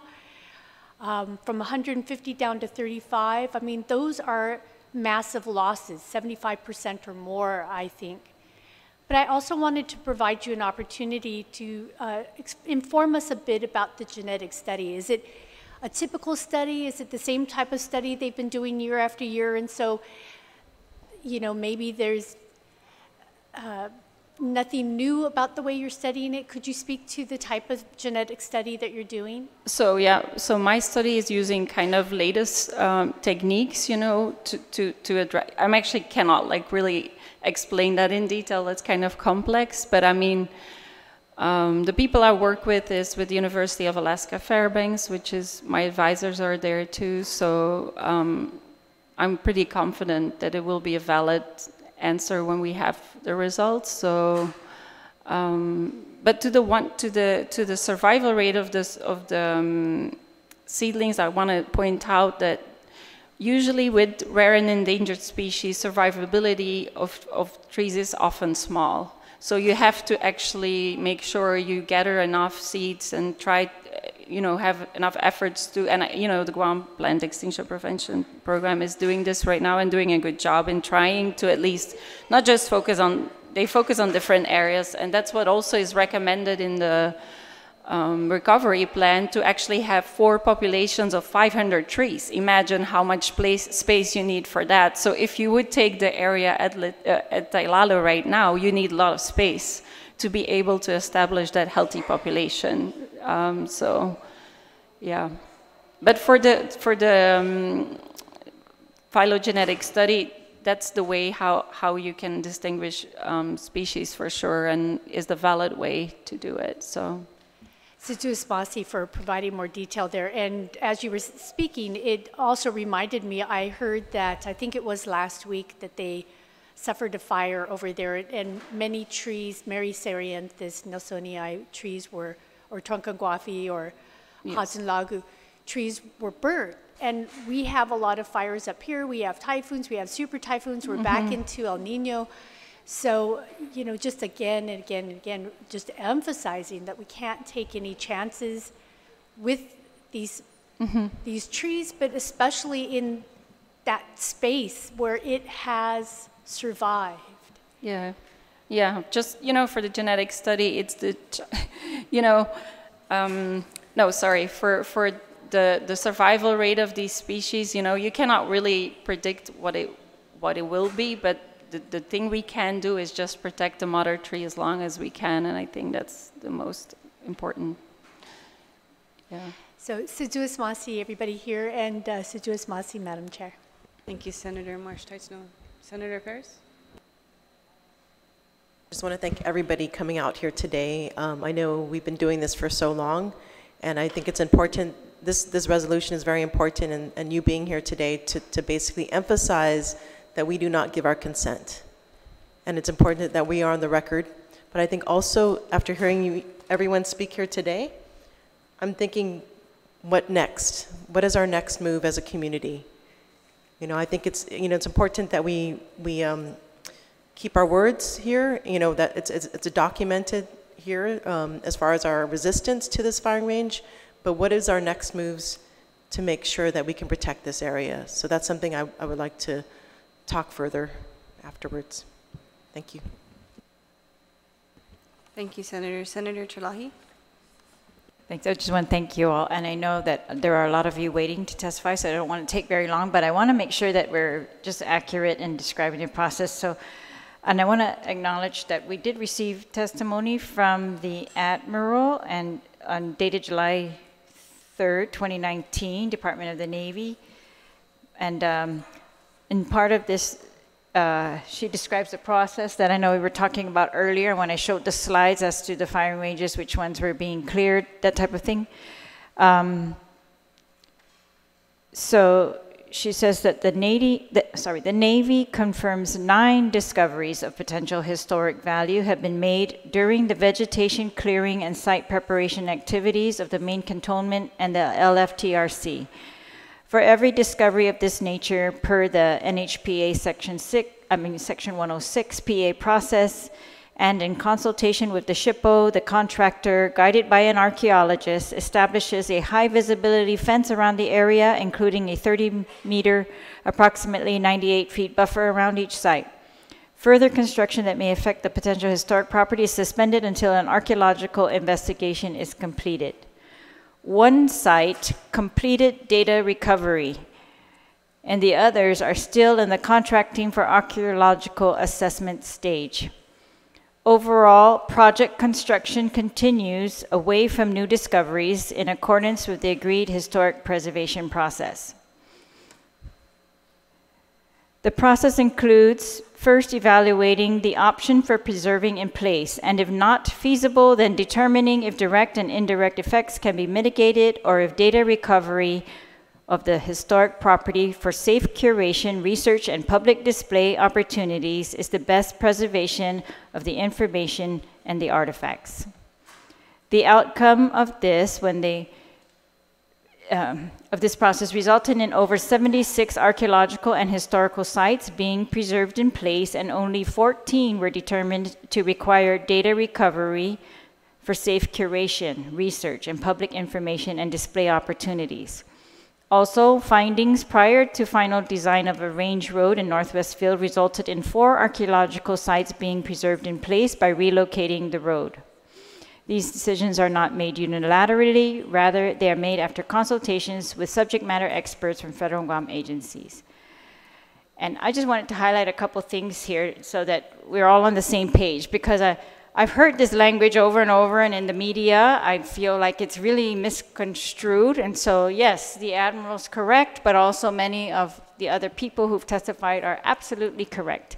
That, yes, so they had a process, they looked at the area, and they determined this many cultural sites from surveys, past research that might have been done, kind of general research on the property. Sometimes they do visual surveys, but they don't clear the area when they make these determinations. So in that early stage, they found that many sites. This is on this one area, and they've divided these sites, into this many pieces. And then when they are clearing the area now, which is what we showed on the slides, when they are clearing, now they're in the stage of, many of these discoveries were made when they were actually pulling trees out of the ground. So they're in those phases. And so when they find it and they want to bring it to the attention to the SHPO, they make the barrier around it like she described. But she also described clearing continues in all other areas. And this is why, for me, the pause on the firing range is very important, because while we're paying attention to one site, I really question the, continuing the clearing, because we are talking about one site, or now 3, I thought 3, but it's 9 new discoveries on top of the 14 that have already been cleared. And in an area where there are over, there are 100 sites on a piece of land that is a cliff connected to Litegzan, which many of you either are familiar with, or you need to be familiar, you need to educate yourself if you're not, because that is, all the archaeologists describe it as one of the most important sites on Guam. It shows village over the years, and so how they've lived there over different time periods, 3,000 years back at least. And I agree that we don't know enough. We don't know enough. They have, I think, theories of how these areas are connected to each other. And one of the archaeologists told me personally that in Taragi, it's very clearly connected, right? His theory was there's, we have the village, we have pathways going to the cliff, we have pathways up the cliff, to the land on top of it. And so in my mind, it's like that's expanded knowledge that we don't learn when we can't connect these areas to the villages and see how they had to survive when food sources changed, time periods changed, maybe periodically for different reasons. I really don't know. I'm not an archaeologist, but I do appreciate that there's a lot of knowledge that can be obtained from these areas. The problem with the programmatic agreement is that, yes, we are consulted, or the SHPO is consulted, but there is really no power in that agreement to halt or to change a designation by the military that it cannot be avoided. And so that's really the bottom line that for me, why the testimony is very important, because that's what we're looking at. Yes, we can comply with that programmatic agreement, we can consult, and we can tell them we really would like you to avoid this area, but the bottom line is we don't have any authority by that agreement to avoid the area. Only they do, only by their discretion. And so that's why I think it's very important, and I want to thank all of you for being here to show if these areas are important, because they're making it seem like that some of them are, some of them are not. Thank you very much. Thank you, Senator Chalahi. I'd like to thank all of you for the panel for your testimony and for answering some of our questions. And Thank you, Natan, for having the courage to come up here. I think it's important that we preserve our current habitat for your future generations. So thank you for coming. Okay, we'll call on to the next panel. We left off.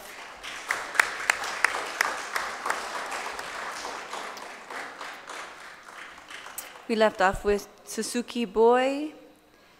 I'm sorry, it's Roy. Leah Balansai. Is that Ronald? Ronald Balansai. Rosalia Mamachai Mateo. Zita Pangilinan. If you'd like to give testimony, please come forward. Deborah Ellen.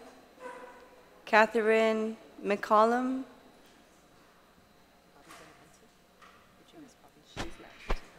Lavelle Castro.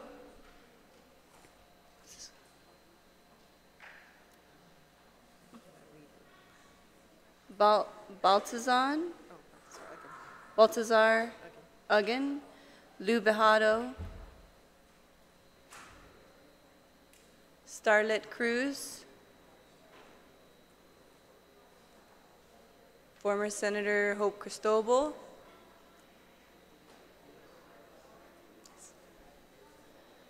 Cameron Kitagwa. Edward Leon Guerrero.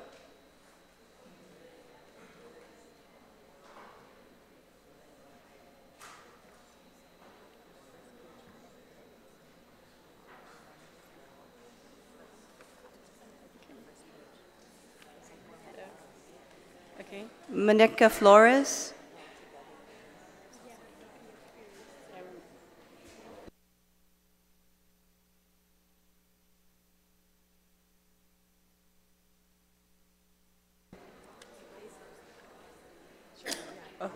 Okay. And Desiree Ventura?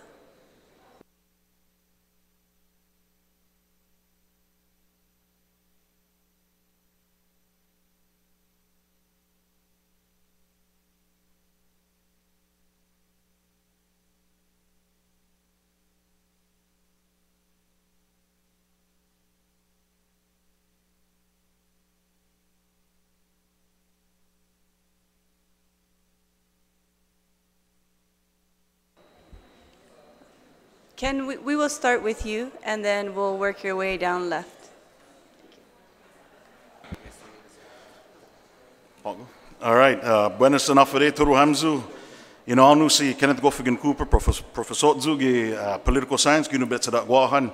Gagu zugwini pago by support na resolution paru gagaw imagahagan guahan.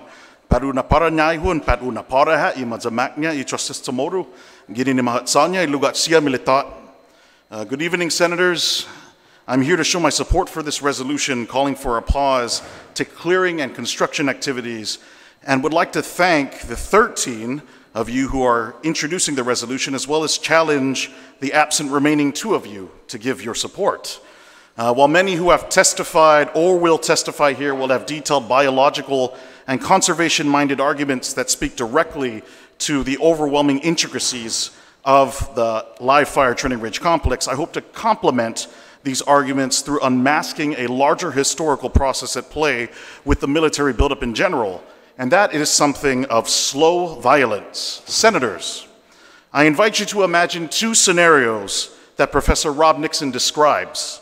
He asked, what is more violent, the bombing of a country in Africa or using that country as a dump site for toxic waste? For most, the former would clearly be the winner of this thought experiment, as it fits the stereotypical conditions of violence. When we think of violence, we tend to think of it as immediate in time, explosive, spectacular, and extremely visible. Using a country as a dump site, however, does not fit all of these characteristics, and thus for many may not even be seen as an act of violence. Yet most of the violence that happens in places like Wuhan used as military bases takes this form of slow violence, a slow contamination of the soil and water, a slow and steady forced economic dependence, a slow process of putting military interests first, and in our case, even a drawn-out and steady period of sovereignty denial. All of these things should constitute as violence for those of us who live here, as they all greatly affect our home and our futures. What I am asking all of you, our public leaders, is to come closer to the realization that the military buildup, despite being touted as the provider of our security, is actually a process of slow and incremental violence.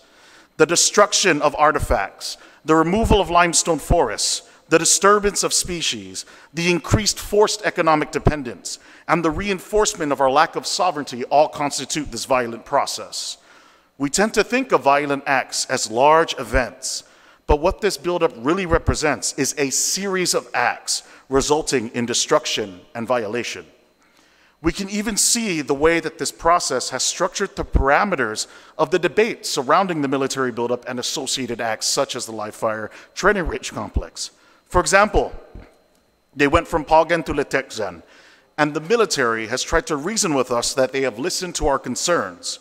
We have reached the level and point of the military metaphorically telling us how good they are for occupying the guest bedroom of our house rather than the master bedroom. We have reached the level of debating if it is better for the robber to steal $20 or $50 from us. And then if we question the presumptions of the argument, if we begin to wonder why the military should take any more rooms in our house, if we begin to ask why we should allow the robber to take from us, we are oddly called uncompromising. We are called unrealistic. We are called overly sensitive. We get criticized for not being good community partners or for not being in line with a one Guam approach. Once again, these criticisms show just how much the militarization of this island is normalized and taken as a matter of fact. We need to be able to challenge this normalization and recognize slow violence when we see it. And resolutions like these are steps along the way, and I greatly appreciate the good work of you senators concerned with this issue. So the question with slow violence becomes, how do we respond to a violence with seemingly delayed cumulative effects? How do we respond to a violence that takes time and becomes normalized? The answer is to realize that a slow pace of destruction does not make something less destructive, and that we need to have a sharper lens for catching these acts of slow violence moving forward. We need to treat these slower acts with the urgency of a crisis. One of my favorite words in Finot Samoru is nat lotla, which can be translated to give life or to revitalize. Senators, I ask that you invoke this as a guiding principle of policy and lawmaking. I ask that when faced with something, you as senators ask yourselves if this particular issue or proposal will truly give life or help revitalize the island, not just as a temporary band-aid, as some may argue regarding the economics of the buildup, but as a true healing of a wound. We must stop living in a permanent state of mitigation. As we know, when it comes to the military, there is always something else lurking in the water, waiting to be unveiled. And we need some guiding principles for what to do when new fins enter our line of sight. I urge you to continue being critical and to continue being mataknya in your interactions with oppressive institutions and proposals. But most of all, I thank you for this resolution, as this is most definitely a Guahan security issue. Sidus Masi.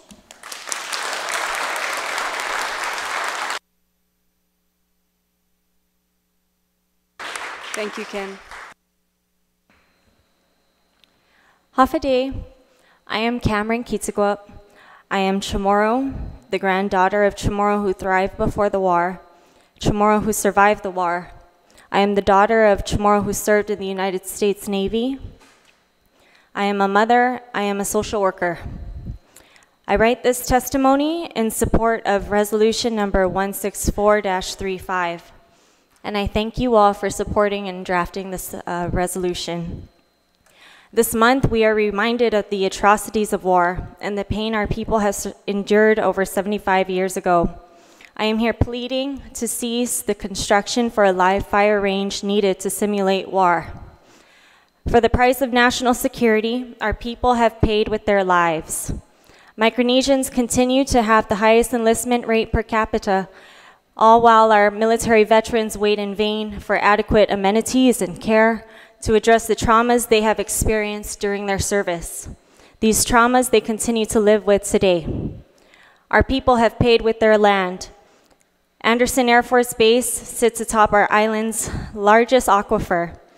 Hazardous substances such as operational solvents contaminate drinking water for at least 50% of the area residents, with about 40,200 people drawing drinking water from wells located within a 4-mile radius of the base.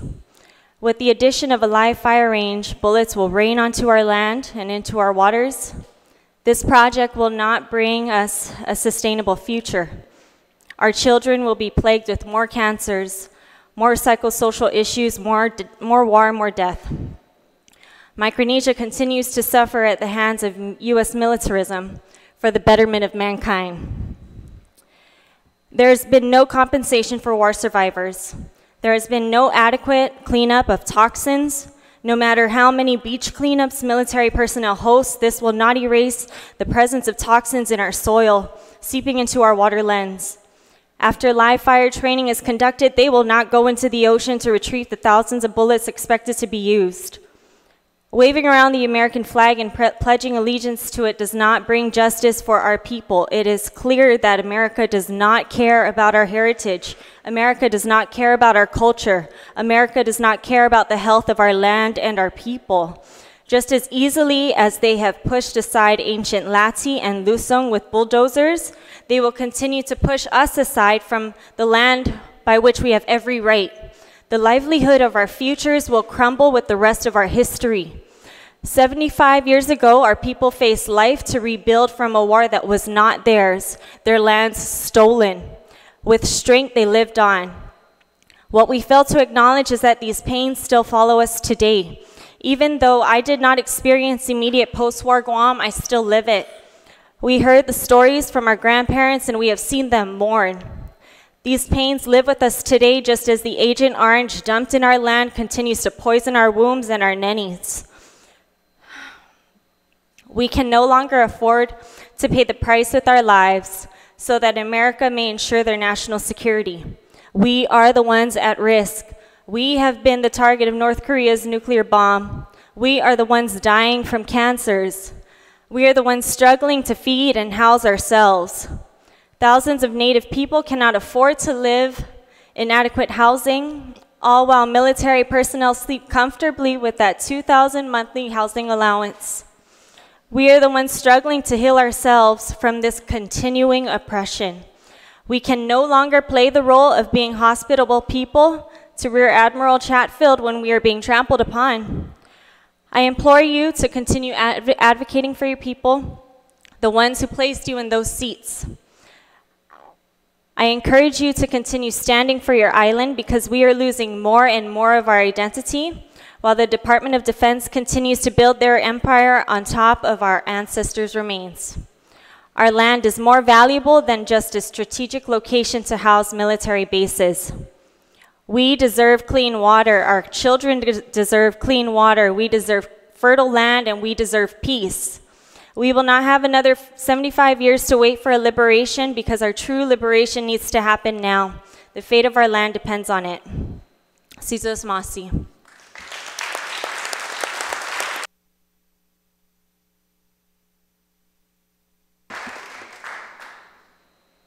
Hafa Senators, I want to first thank you for your brave stance, despite all of the politics that is going on in this very important time. I think your bravery is very admirable, and you speak beautifully for our people. I am in full support of Resolution 16435. While our island continues to have differing views on the importance of preserving sacred sites, and some believe that economic benefits from the military buildup trumps our human responsibility to ensure we protect our island's ecosystem, I pray that we agree on one thing, that we must safeguard at all costs the major source of our island's life-sustaining water.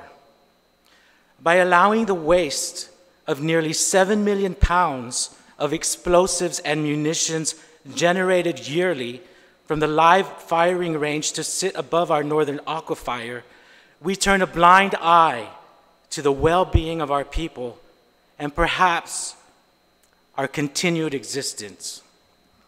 As an institution, the military is a well-oiled machine and will do what is necessary to complete its mission. Put forward, please do not let this machine do as it pleases anymore. Do not forsake our lives. Do not forsake our future generations. And if this is being televised, I'm calling to all of the people in my generation who was under the United States and who was pretty much brainwashed to believe that the United States is the way to go. I'm calling for all of you to come out and stand up and fight for our island and fight for our people. Fight for our waters so that we can continue to be Chamorros in our own land.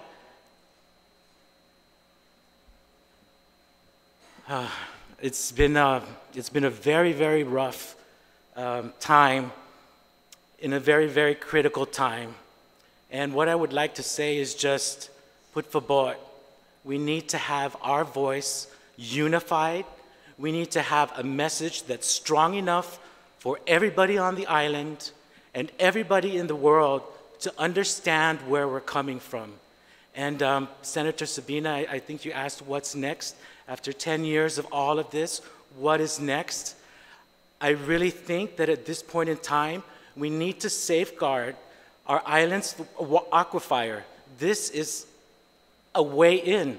Lola talked about how we need consent when they're from the military, when our resources are being threatened. So I hope that maybe we can look into this and find a way to move forward with this idea. But again, thank you so much. Your bravery, I think, is a true testament to the power of our Magahaga. And our Magahaga, we rule, you know. The Chamorro women have, throughout time, fought in their own ways and continue to fight. And I want you to know that we will all stand behind you. Si Diyos maasi, sana maasi.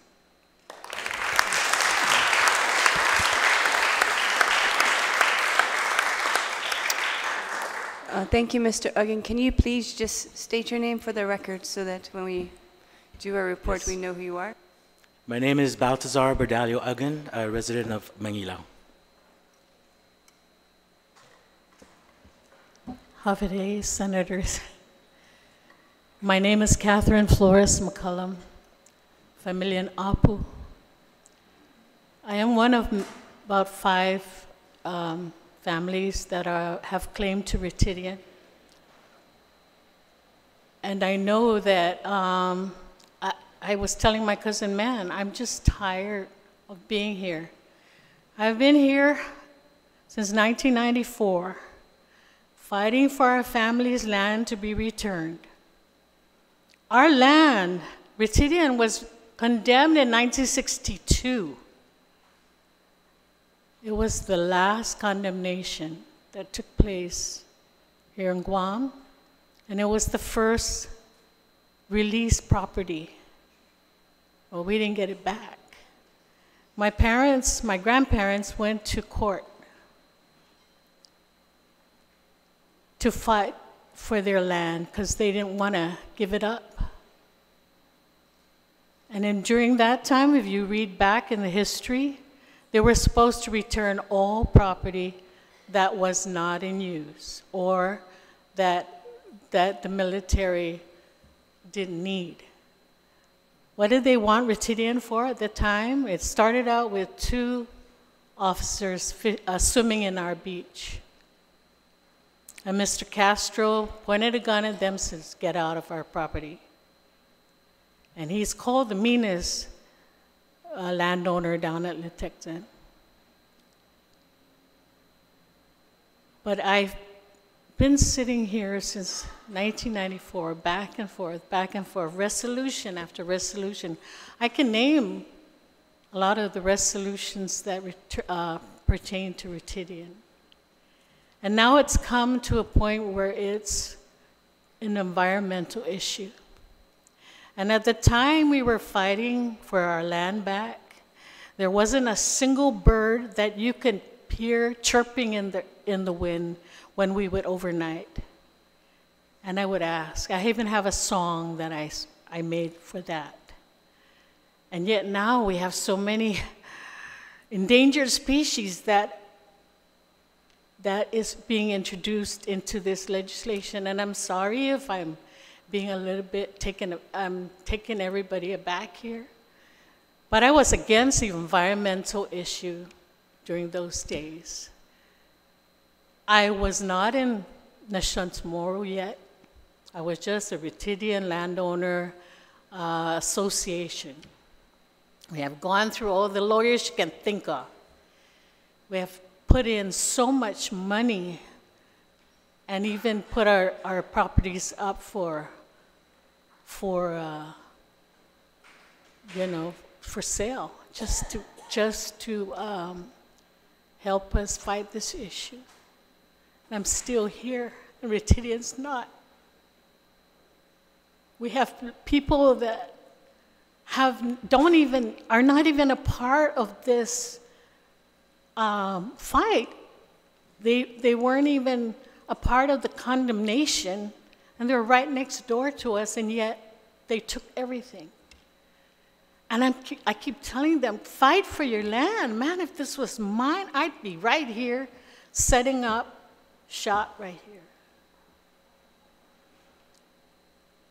I have memories of my grandfather telling me, don't bother the turtle laying there. But I'm just going to be living with memories. Yet my grandparents fell in love. They stayed down there and built their family. And you know what I was listening to about love? Our people do love. My grandmother, when she died in 1992, and we had to dig up her 2 sons.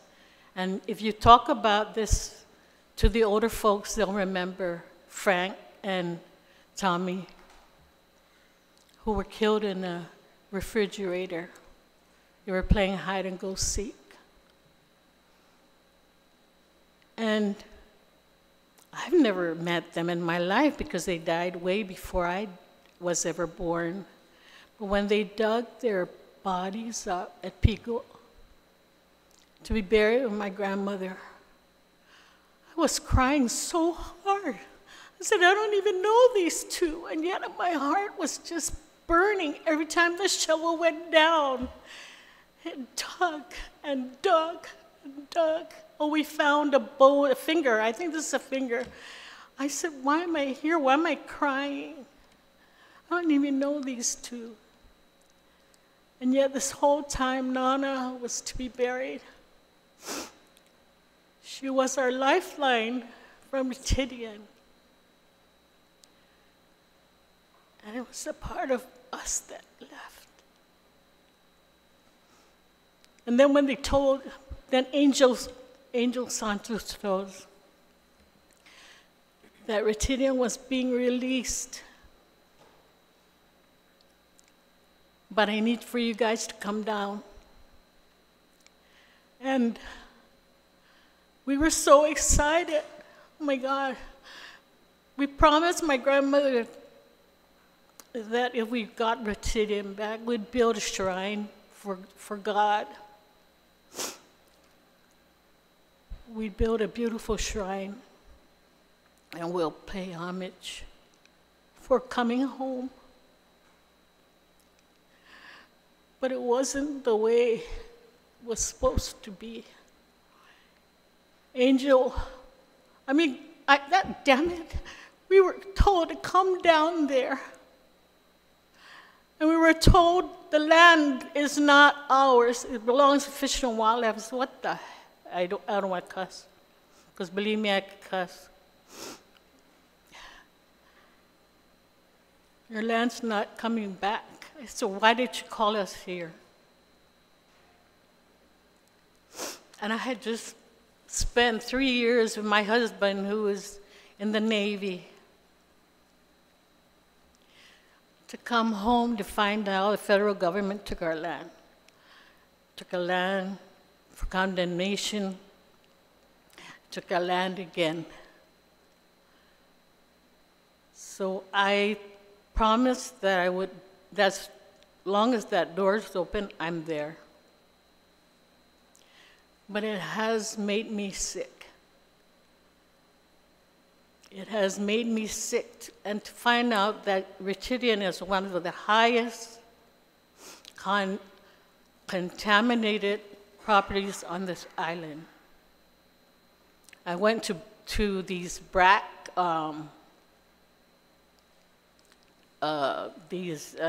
what's the name of that? 94, 96, to tell me they were going to spend $10,000 to clean up the contamination. I'm sorry.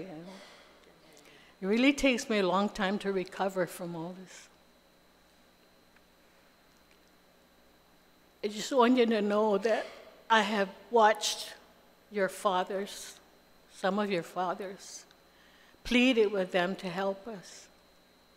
And they thought that maybe sitting on that chair is going to help get our lands back. Helping with fundraisers, and so many friends and families gathered together to try and help us get some money to our lawyers.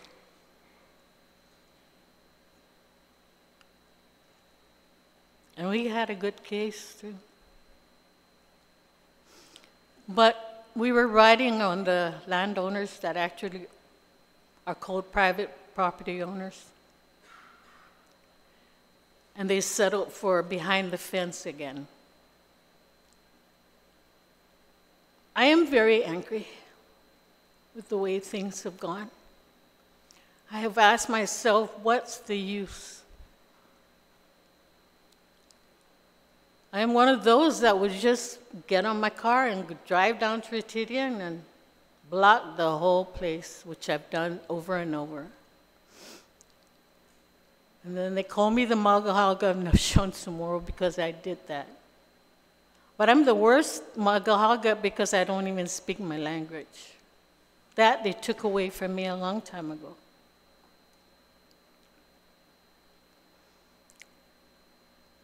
And my family is behind me. I don't know if they like what I say up here, but we're still here because we're hoping for us to go home. And I know many of us have had their land returned, and it's because of the struggles of many of us, Hope included next to me. All the senators and the governor that sat and rallied for our lands to be returned.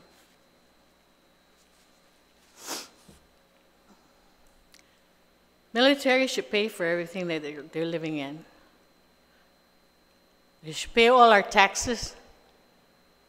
But I'm telling you, I have a premonition coming up.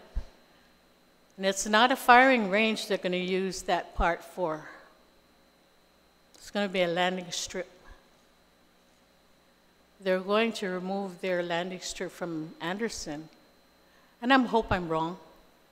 But if it's not a firing range that we're going to be fighting for, it's going to be another airstrip that they're going to put down there. Ask me why? Historically, they used that property to bomb Hiroshima. That was a landing strip. So many of the testimonies are going to lead to that. Not exactly to the airstrip, but that's something that just dawned on me today. But if it's not a firing range, and senators, I think you need to go and back to the Admiral and find out how many true firing range that they have on this island. How big is it? And why isn't it being used for this, you know, why do they have to build another one? When my husband heard that there was going to be a firing range open up near Ritidian, he said, another one? We have 5. I said, I don't know. That's what they want to do. One more firing range. Yep, 5. Thank you, Senators. I don't know what more I can say here.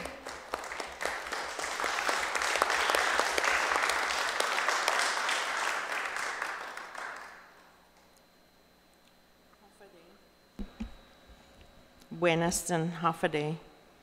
I have Honorable Quintusadora Tina Munya Barnes, and she told me that she has gone to a community meeting up north regarding the FSM issues with the governor and some other government essential people.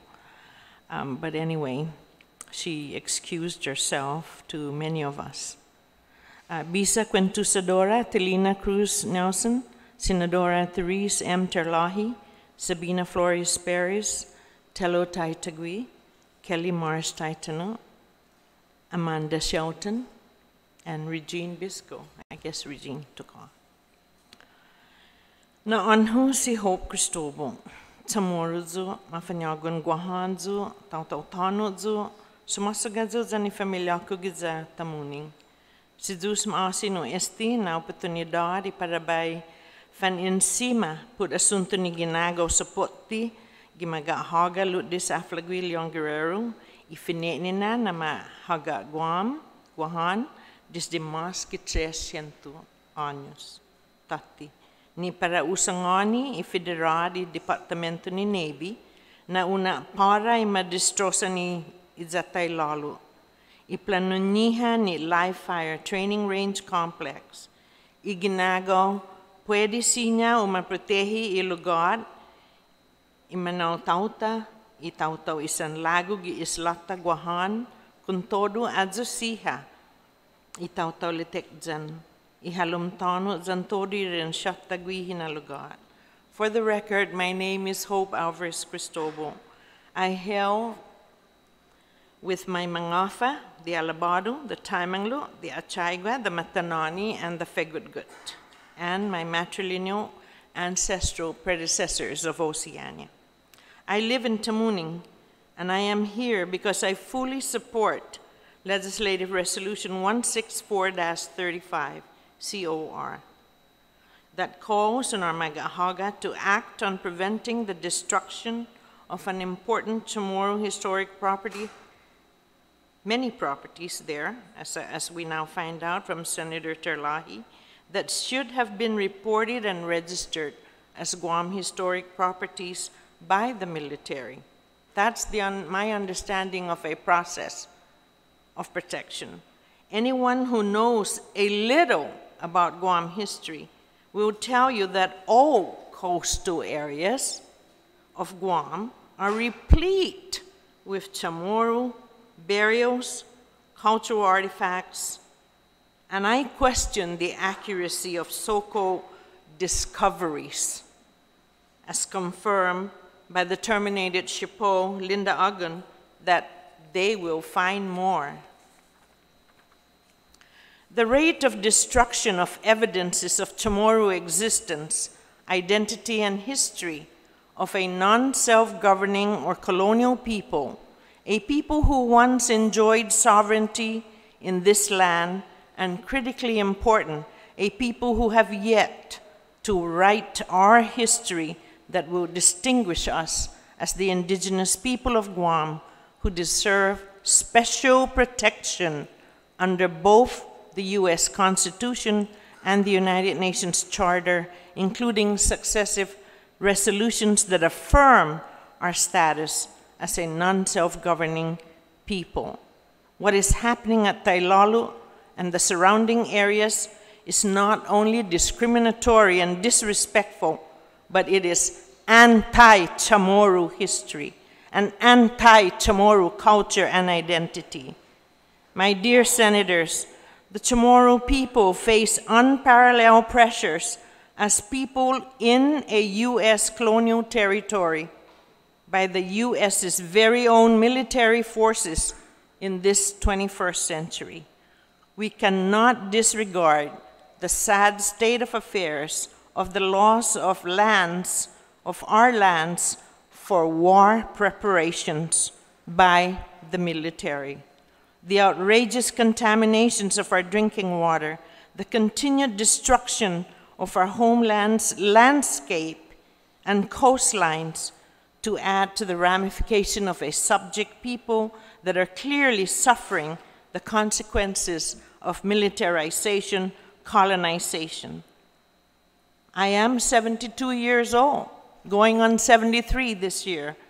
I have spent half of my lifetime working to protect and preserve our ancestral burial sites and Chamorro cultural heritage sites. My experiences regarding the preservation of these sites have basically been the result of government failure to inform and invite public comment on the impacts to burial sites or an important historic property. My experiences relating to destruction of Chamorro historic properties relegated as collateral damage in the building of hotels at Matapang Beach, at Goknya, where the Nico Hotel now sits, at the former Fujita Hotel, at Tumon proper, where the Hyatt Regency Hotel now sits, with over 500 desecrations there, and the destruction of a major historical building that represents the development, the political development of a new government of Guam, consented to by the Historic Resources Division. That has been quite demoralizing.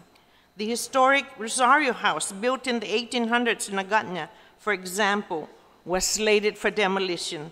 This precious house that survived the razing of Agatna by the United States Marines post-World War II would have been razed at the hands of our very own government of Guam, have it not for a complaint filed with the Historic Resources Division at Department of Parks and Rec. The complaint procedurally placed the Rosario House on board agenda for discussion and public comment. I was able to study and visit the structure and presented my opposition to its destruction and recommend its preservation due to its historical significance. It is in this way that I and others who were able to provide definite information about the structure participate and were able to help in preserving it in the work of historic preservation. The process worked, and today this building should be slated for restoration by our local government. The public learned about potential desecrations and destruction of historic resources throughout Guam through the publicly announced monthly agenda of the Historic Preservation Review Board. This is how it was. It was through this process that people like myself participated in articulating the purposes and procedures for preservation. Yet another historic property issue was the proposal to mail out over 300 of our Chamorro human remains of our ancestors that was excavated at Goknya. They were to be mailed in mailboxes to be sent off island for study. The Historic Review Board placed this issue in its meeting agenda, basically publicly alerting the people that the board, with members of technical knowledge in the fields of architecture, history, planning, archaeology, and education, was able to discuss and vote to deny the request to mail our ancestors' remains after comments were allowed to be heard. This review process existed for public comment and input on impacts to important historic properties. And if our concerns seemed to be ignored, it was important to get the word out by informing and exposing any anomalies that prevent real preservation and respect of our sacred burial grounds. If it appears that there may be collusion, we went to court and got an injunction to prevent the project from destroying the burial grounds of our ancestors. It is this kind of commitment to the preservation of our heritage that I and other preservationists espouse to even today, to ensure that the evidence of our Chamorro identity is respected and not destroyed. Over the years, the effect of the government of Guam's mitigation preservation approach has been detrimental and perhaps contributed to the mentality that pervades the powers that be at the time of the plans to relocate over 5,000 Marines to Guam, and faced with creating fast growth through this so-called development and construction. The construction of live fire training range was to be guided by a programmatic agreement now, an agreement that does not take into consideration an equal playing field and the fact of Guam's lack of real power to negotiate. Furthermore, this programmatic agreement undermines community comment and review of important historic resources.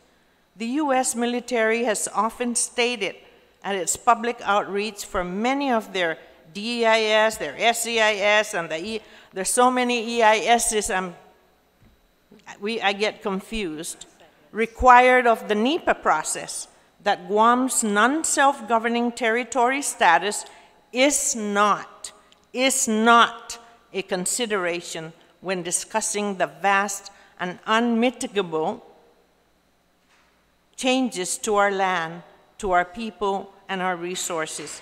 If we can't leverage this situation, then there might as well be no programmatic agreement. As a preservationist and an activist, I am deeply concerned with the desecration of sacred burial grounds, the elimination of Chamorro historic properties and evidences of our history, the erasing of Chamorro place names, and the eradication of our culture and identity as the indigenous people of Guam. As elected leaders of Guam, you all should be just as concerned. The U.S. military's colonial practices must be abated. Chamorro historic properties hold meaning for our people. It is through these meanings and connections that we construct the legitimacy to create and build our community in Guam. We must cherish and preserve them for the memories and history that lift us up and for the edification of our Chamorro people. The Chamorro people await a caring attitude and government policy that protects and embodies historic preservation in Guam to the highest level, whether it is by the U.S. military or by the government of Guam. The Chamorro people await the yet-to-be-written historic narrative that will not be empty of substance associated with our cultural heritage, found and respectfully preserved where our ancestors lived, roamed, and thrived.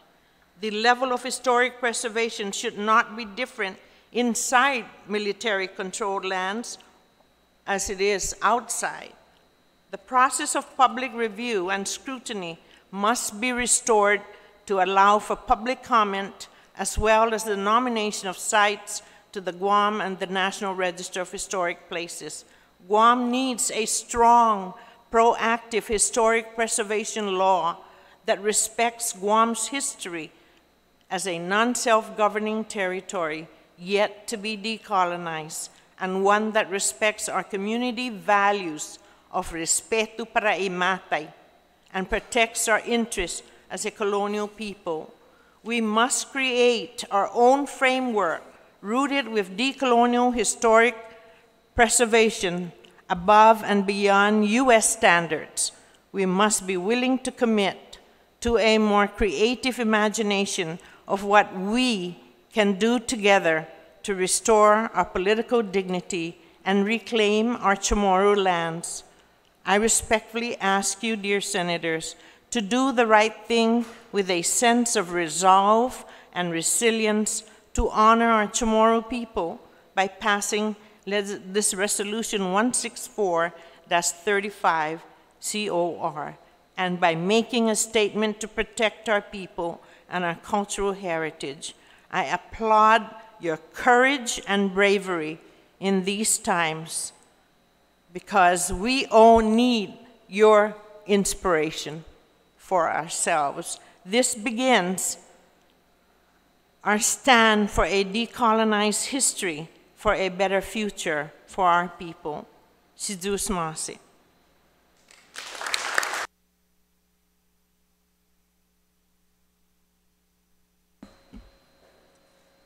Hafaday to all honorable senators before us today.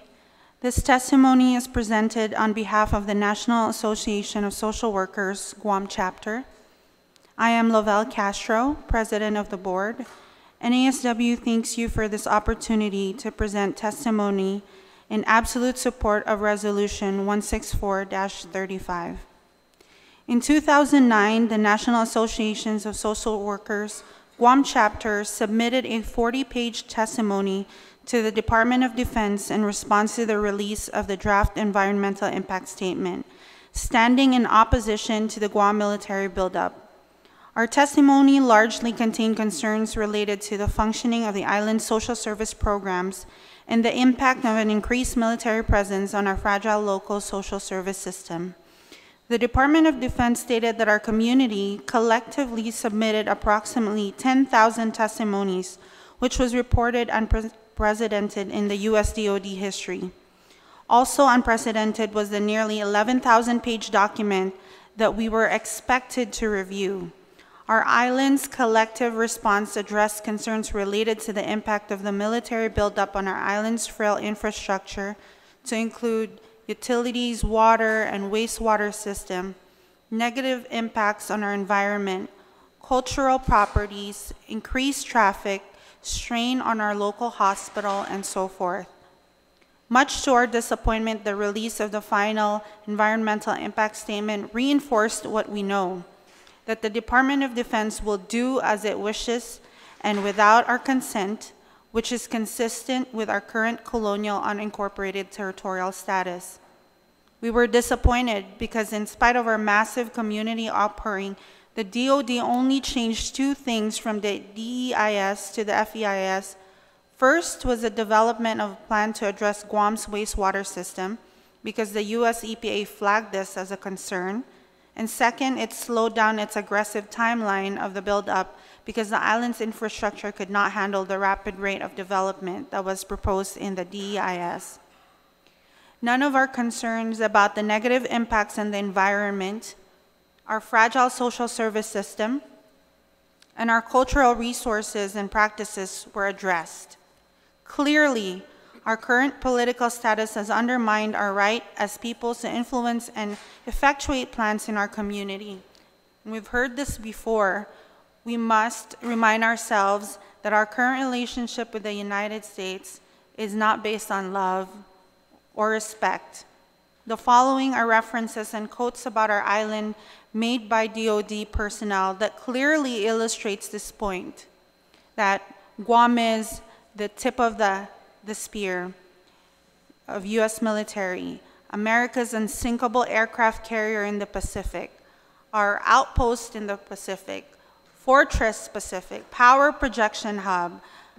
According to Captain Robert Lee, we're seeing a realignment of forces away from Cold War theaters to Pacific theaters, and Guam is ideal for us because it is a US territory and therefore gives us maximum flexibility.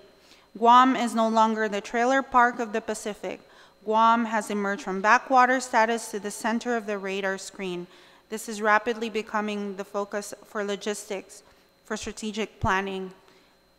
Clearly, we are a pawn used in the geopolitical chess game of the United States. In closing, we urge all matters of this esteemed body, y Legislatura en Guahan, to support Resolution 164-35, which will serve as a record that we, as a community, did indeed stand out for our rights. Sidus Masi.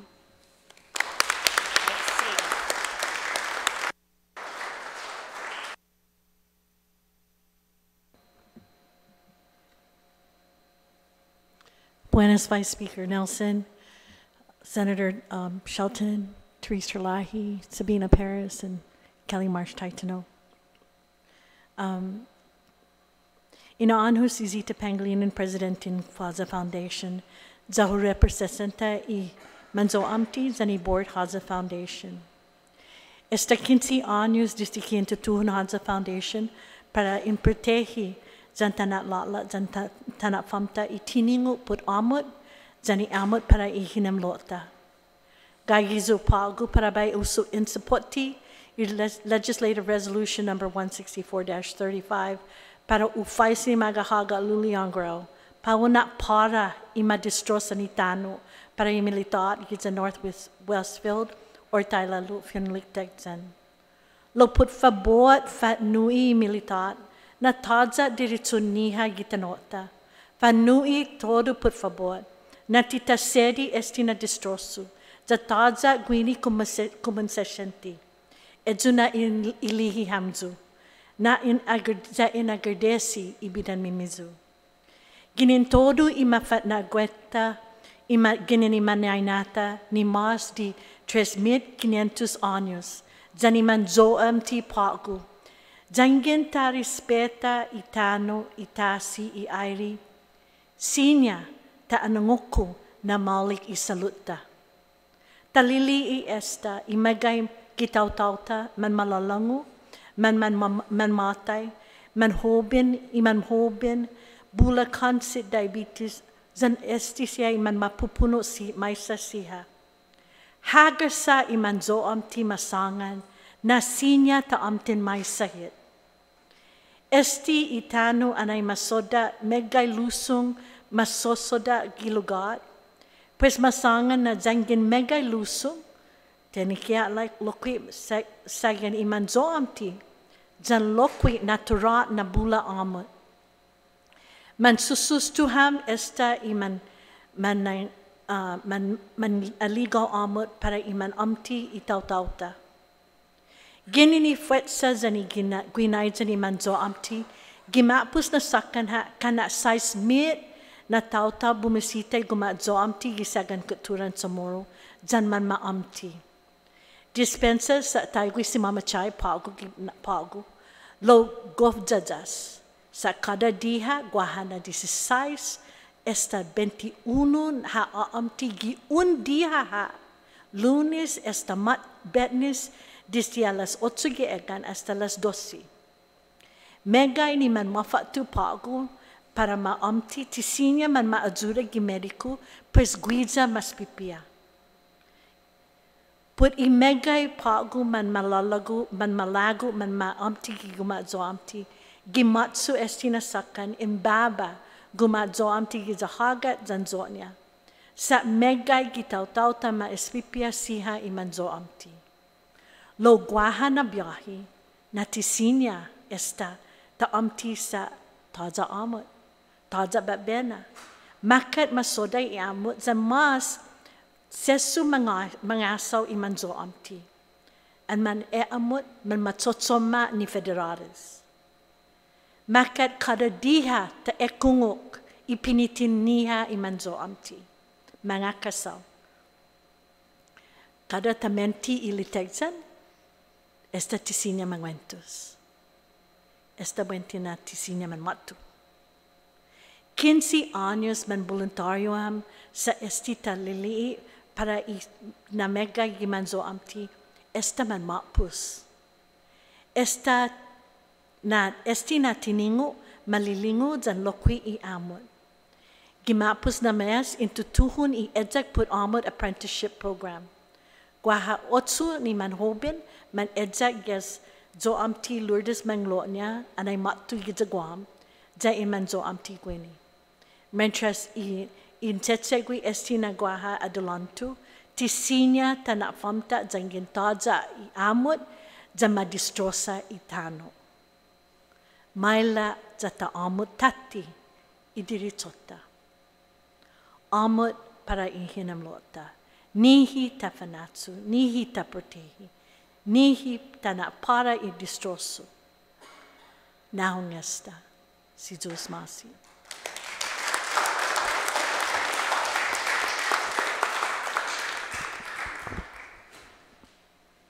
Half-a-day senators, my name is Desiree Timinglo Ventura, and I'm a professor at our local college.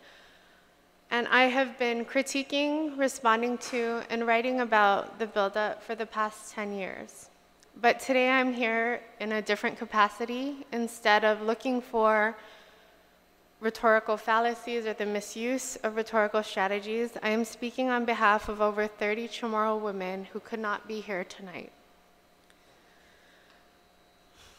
in addition to myself. These are women from my local social circles of mothers, women from my faith study group and Bible study, as well as sisters of the Guahan diaspora. They could not be here today because some of them have recently delivered children or are caring for their young ones. Some of them are fulfilling obligations to their sick, elderly, or deceased. Others cannot be here because of distance. We want you to know that the people who are requesting your help in stopping these actions are everyday people in your community: bankers, teachers, stay-at-home moms, musicians, farmers, and social workers. We women wear so many hats. Some of the women have asked me to testify for them today, but they have no history of activity or education on these issues. They are women without the privilege of evenings off to show up at hearings or meetings. They're women without babysitters or rides to get here. And they are often trying to keep up with how quickly these stories develop while fighting the morbid inclination to be fatalistic in the face of huge threats to their home. And despite some of them lacking formal training or history of activism, they are all prompted by a simple truth. It is a truth inherited from their mothers and grandmothers. That simple truth is that they know with every bone in their body that their heritage is important and worth protecting. They want it intact for their children and grandchildren. While my testimonies of past have often cited violations in law or formal procedures, I have been asked to tell you today that some of them do not know anything about the law or the formal agreements you have made with the US military. They don't know anything about NEPA or preservation laws. A couple of them are still afraid to talk openly about feelings of betrayal and disappointment with the US military. But they work to process and make sense of these feelings every day. Many of you were supported by these women during the election season because they hoped for leaders that would know their hearts and the unspoken fears that keep them up at night. They trusted that when it came to issues like this, issues that sometimes overwhelmed them, they could count on you to stand up for them. We are counting on you. These women wake up to stories in the news that overwhelm them every day with this looming buildup. Their worries sit like heavy balls in the pits of their stomach, and to function and be of help to the people that need them, they sometimes have to pretend these things aren't happening at all. They try very hard to move about their day, fulfilling their obligations as Chamorro women, and those are many. But as they chase after their kids, cook, go to work, attend nightly rosaries, and care for their parents, these stories lurk in the dark corners of their mind, filling them with heartache. They are simply trying to sustain and exist. They are trying to carry on the immediate demands of maintaining Chamorro families, and it has become even far harder to do knowing that larger forces are at work constantly to destroy important parts of who they are. Our land and access to our ancient sites play powerful roles in helping us perpetuate a cultural identity in our children. We are asking that as we engage in these smaller daily tasks of preservation, you assume the role of preserving us on a legislative level and within political discussions, or that you continue to. Some of these women have never been to Litexan or seen Lati and ancient villages in real life. Others have spent a lot of time in all of these sacred places and know firsthand that we cannot let them go. But together, they are all here in spirit with the same hope. They dream of a generation of Chamorro children born into an era of self-knowledge and confidence. How can this era come if we keep giving away and destroying sacred sites? Preserving these spaces will help us to make that dream a reality. We are asking for your assistance in giving our children more stories of empowerment. We are asking your help in protecting what is left. Our children have inherited enough stories of loss, contamination, destruction, and political oppression. We resolve to continue living and thriving as resilient young Chamorro matriarchs, but we are counting on you to help remind the U.S. military that being resilient is not a reason to justify continually hurting us. We respectfully ask that you continue to work to pause the construction and clearing of sacred land related to the proposed firing range. And I would like to read the names of the women that could not be here tonight. Denise Santos, Ramona Nelson, Jessica Nangauta, who found it in her to come, right? Patricia Quintanilla Kier, Candace Nicole Primitiva Algi Munya, Allison Timanglo Kwasai, Jessica Sinicolis Janicek, Bernadita Doloria Benton, Keisha Borja Kichichu Calvo, Taylor Kier Pierre, Christina Nelson Ilarmo, Miracle Mugol, Ursula Herrera, Shannon Siguenza, Desiree Sablan Young, Sheena Aflagui, Tanya Chargloff Timanglo, Christine Bauman, Odessa Sinicolis, Melissa Tovez, Simone Bollinger, Maria Cristobal Calori, Jante Perez de Leon, Callan Perez, Tiara Naputi, Carissa Flores, Joni Sarasola, Shannon and Shoban McManus, and Teresita Perez, all of whom are here in spirit tonight. Thank you.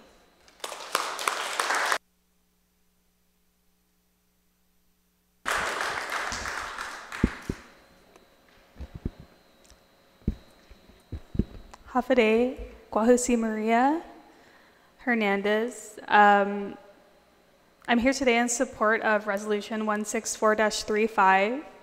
I want to thank all of you up there for your courage and your strength in speaking out against the U.S. empire. It just makes sense that everybody up there they're all strong women. So I really appreciate your time and staying back and listening to all of us. And I know everybody is busy with their families too, so everybody here too. Thank you all for staying back. I'm a descendant of the Latexan landowners.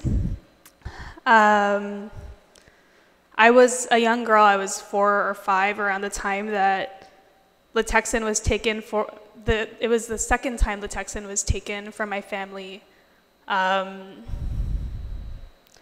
So the land was condemned in the 60s, deemed excess in the 90s, and instead of being returned to the original landowners, it was transferred to the federal government for a wildlife refuge. My Auntie Kat and my mom, my aunties and uncles, they always brought the kids to all of the protests, and we actually did overnight campouts. And those of you in the 90s probably remember the newspaper articles. We have probably hundreds that we've kept. So they brought us along to all of that. We would hop the fence, camp out overnight, and it was just, it actually strangely became a great bonding activity, breaking the law. So I treasure my memories growing up at Latexan, and I just remember as a little girl waking up to the salty sea air and stepping out on the wet sand, stepping out of our tents. And our family matriarchs would always be making food, and you'd smell bañuelos, agate, and it'd just be a really amazing family occasion. But it wasn't all, sunshine. We were dealing with daily harassment from wildlife refuge staff, who would fight. I mean, they would really do whatever they could to egg on my family members, and sometimes it would lead to physical fights. And so it's just, they kind of became villains in our story. And I just remember walking down long gravel roads as a 5-year-old, just looking up at my family members with their protest signs. They're all yelling and angry, and so that passion has definitely followed me to this day, and that nostalgia follows me to this day. And although I didn't build a home or establish a life at Latexan like my tata and my nanambiha, my aunts and uncles, my family, they have so many memories of just, I mean, there were so many just turtles nesting in that area, and it was home. It was really home to my elders, and so I'm now in my 30s, and it's all coming full circle. I'm continuing to fight alongside them. But in this process of getting to know the issues involved surrounding the firing range, I've come to find that, you know, this issue is much, much larger than my family. So regardless of your stance on the firing range, whether you're pro-built-up, anti-built-up, we all need clean water. That's something that we can all agree on. Our main water source is at risk. The range is set to be built on our northern lens aquifer, which provides 80 to 90% of our island's drinking water. We're being told that our aquifer will be protected because that water will be distributed through wells that will undergo rigorous monitoring, as DoD will follow the Safe Drinking Water Act. In a roundtable meeting held in late 2017, the military's environmental compliance program manager, Gino Tissan, the person overseeing effects to the aquifer during this project, said he was unaware that the Safe Drinking Water Act does not cover all the chemicals the military releases during its exercises. In other words, there are chemicals that the military is releasing that are not covered under the Safe Drinking Water Act. And we see historically that the Department of Defense has a history of contamination on this island. The Northern Guam Soil and Water Conservation District brought to light numerous accounts of water and soil contamination reports and studies on Guam as a result of military development. Water is life. We're seeing the impacts of man-made chemicals on the health of our community in present day. Why would we want to move forward with another project that has the potential to permanently contaminate our main water source? When we heard that the range would be built above our aquifer, that should have been enough to throw out this location. Was it not enough that the military's own studies, the supplemental environmental impact statement, stated there would be, quote, more adverse effects from operations under Alternative 5, which is Northwest Field and Tailalo, than under any other alternative? In other studies conducted by the military, it was determined that due to noise, costs, land use, incompatibility, and impact to the community as a result of the firing range near Latexan, Alternative 5 was, quote, not considered to be a reasonable alternative, even with a smaller surface danger zone footprint. The military conducted 3 studies that said Northwest Field is the most harmful. GovGuam input indicated Northwest Field as the worst choice, and community input has been that Northwest Field as a location of the range is too harmful to the environment and to our culture. There are 5 existing firing ranges on island, and the reason that they want to have it all in one location is simply for military convenience. So we're throwing out our culture and our heritage for military convenience. So we need to take a look at all of this and find a better solution. The military also does not have a history in being stewards of historic properties. According to the Government Accountability Office's latest report, released just on June 19 of this year, the Department of Defense, quote, has shown a lackadaisical performance in execution of this duty, end quote, in regard to it being tasked as a steward of historic properties. It is lackadaisical, it is careless. This is a report that came out June 19. In 2017, Guam State Historic Preservation Officer Linda Uggan provided significant findings, pointing out that her office previously indicated Northwest Field as the least favored alternative for the firing range, given the location had multiple historical sites.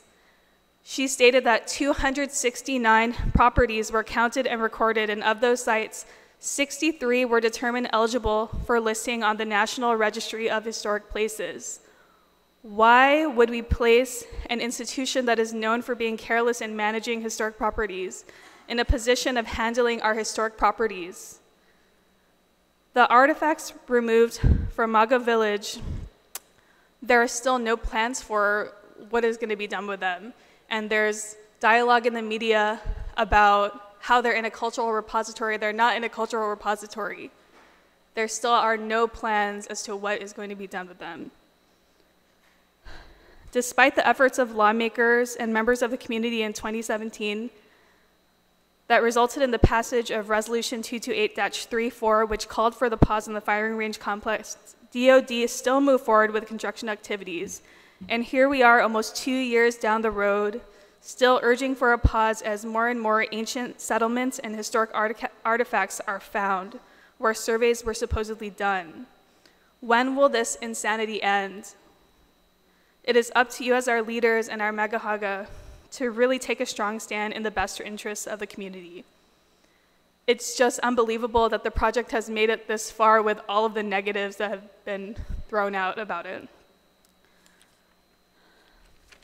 I also want to note that Admiral Chatfield, in response to the public outcry, has always seemed to respond by saying, well, the Marines are coming, the range is needed.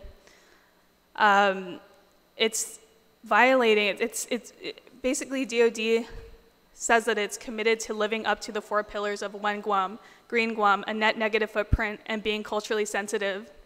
But they're really just offering us lip service. Their decision to steamroll over the voices of the community, local leaders, and legislation makes it clear once again that the partnership that they claim to have with our community is conditional, and their interests will always come first before community interests.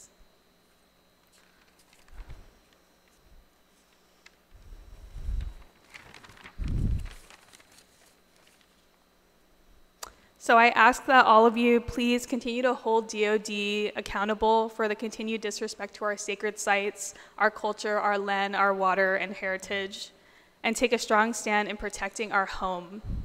And I just want to end with an anecdote. There's a journalist who I'm friends with who was saying kind of an anecdote on social media, and he mentioned that there's a property, it's called the Atentano property, that was donated to the Preservation Trust by a multinational corporation.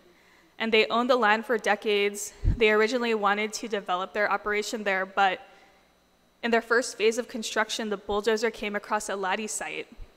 And this corporation called off their plans, and the land sat idle for many years before it was given to the Preservation Trust. So there are institutions that understand the sanctity of our lands and that make that decision to hold off on doing construction when it's going to have terrible impacts to the community. So there are ethical institutions like that, and it's just kind of like connecting that story to present day. The military could just have that sense in them to understand that this means a lot to our community. But they continue to steamroll over our voices. So like others have said, we will continue to stand behind you in moving forward. And we just thank you again for your courage and for standing up for our community. Thank you. Sainamasi.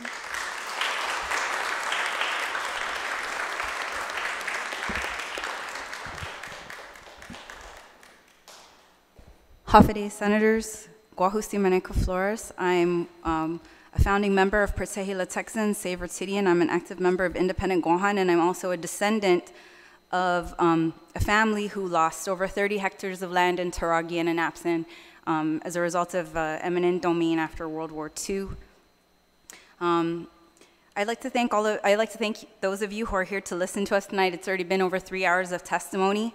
Thank you for engaging our people on such a critical matter that will directly and ultimately impact our health, safety, and future as an island people. Thank you, Senator Nelson and the 12 other senators who co-sponsored Resolution 164-35. This is a great resolution that timelines the challenges of this buildup, including the pending Earth Justice lawsuit with organizations from the Northern Marianas Islands. I hope the committee and the Corps rapidly move this resolution forward and onto the session floor. I also implore all senators, including the 2 who did not co-sponsor this resolution, to vote to pass it immediately. And I'd also like to, aside from thanking you all for staying back after a very intense special session, it's also unfortunate that for an issue that's so important to our community that more senators didn't stay back. So thank you and your staff for staying back and listening to all of us. And also to all the people who've been waiting patiently to testify and for listening to all of us. Thank you all. And for our Saina who have made time to be here tonight, thank you so much. A lot of us are here, but because of the strength and love of our ancestors and because of the work of the people who are here speaking tonight. I also I want to thank all of you senators who continue to fight this historic injustice, contamination, destruction, and desecration directly resulting from the enduring burden of the U.S. military presence here in Guam. Many points were made, and some of them will be a little repetitive, but I really think it emphasizes the concern and the public outcry and just how critical this issue is. So I apologize if I'm repeating some of the points that were made earlier. We know that we do not have to make any arguments today to establish that the military is not a good community partner, not a good steward of the land and waters, and not a caretaker of our heritage and culture. The U.S. military has historically demonstrated and continues to provide us with the evidence themselves, and the numbers don't lie. More than 100 military toxic waste sites in Guam alone. Now, multiple generations suffering from cancers and several other serious illnesses resulting from nuclear radiation, Agent Orange, PFAS, PFA, PDBs, and other contaminants, countless drums of hazardous chemicals constantly being found, 500 tons of contaminated soil from one recent fuel leak, hundreds of unexploded ordnance, the growing list of sites that have never been cleaned up or restored, the villages we know where all the sick people are living. I would like to thank Senator Perez and Senator Terlai for their efforts to address this contamination. But now with the buildup, we're dealing with a lot more. Now we're dealing with the clearing of over 1,219 acres of limestone jungles, permanent loss and destruction. The alarming, increasing frequency of inadvertent discoveries of historic properties. Now 9 recent discoveries just reported by the Rear Admiral. 14 sites that have already been destroyed and removed via data recovery. Our ancestral remains and the evidence of their lives forever desecrated. The 6,719,190 ammunitions that will be fired over our Northern Lands aquifer. The nearly 1 million gallons of water a day they intend to extract from the aquifer. The nearly 5 generations of families who continue to fight for the return of the land that was taken against their free will. The more than 273 days that Latexan will be close to these families and to the public. The latest GAO report, the growing number of endangered species, violence against our people. These numbers don't lie. Now compound these numbers with the thousands and thousands of residents in Okinawa, Japan, and surrounding islands who continue to protest the presence of the US military in their homelands because of numerous heinous crimes and acts of violence, because of dangerous accidents, because of radioactive contamination, environmental destruction and desecration, their healthy safety and future also at risk. The US military presence there is a violation of the rights of the people of Okinawa and Japan. The buildup here is a violation of the inalienable rights of the indigenous Chamorro people. Our rights, para bairro protehi zanhu defendi, I hinengi, I cultura, I lenguaje, I ari, I hanam zanitao Chamorro.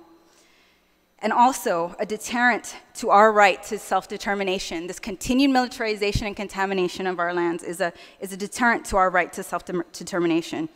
Moreover, these are violations of human rights, rights to clean water, rights to safe food, rights to our medicine, rights to peace and safety. We can also look as close as the Marshall Islands. We can look at other territories, Vieques, Puerto Rico, and Hawaii, for numerous other examples in which the military has proven and continues to prove that it does not hold environmental protection or historic preservation as its priority. Nor is the military always transparent, or nor do they take responsibility for the damage that they are responsible for. Again, we don't have to look for much more evidence to prove that they are not the best community partners. I humbly submit to you today a printout of the online petition for Protehi, Letexan, Save Ritidian. This petition has been online for over a year, and we presented this printout to the governor at a meeting last week with over 26 local organizations. So this is the exact same copy we presented to the governor. At the time, it had 12,400 signatures. Right before this hearing, the signatures were up to 13,873. These are thousands of people who live here in Guam, thousands of Chamorros who live in the diaspora all around the world who cannot be here to fight, who do not want to see these lands be destroyed. Thousands of people, hundreds of people now in Okinawa and Japan who see this as also aligned with their issues. People from all over the world are now looking at this as an international issue, and we have close to 14,000 signatures to prove that. So I'm happy to submit this to you today, as well as over 70 pages of comments, and we will provide a PDF with the updated number of signatures and comments to your committee. I just wanted to go over some of the points contained in the petition, and we're really happy that some of it is similar to the language in the resolution. So Protehi, Letexan, Save Ritidian opposes the degradation and militarization of native lands. We, the Guam-based group Protehi, Letexan, Save Ritidian, are a direct action group dedicated to the protection of natural and cultural resources in all sites identified for DoD live firing training on Guam. We oppose the establishment of any military firing range and align our efforts with our regional movements working to prevent environmental degradation and destruction on sacred and native land. Our work promotes the continued pursuit for the return of ancestral lands.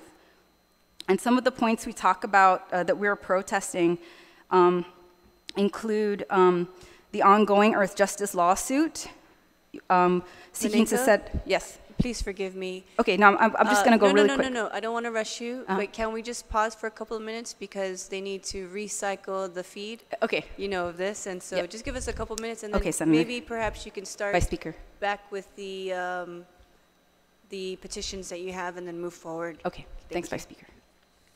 So we'll take a quick recess.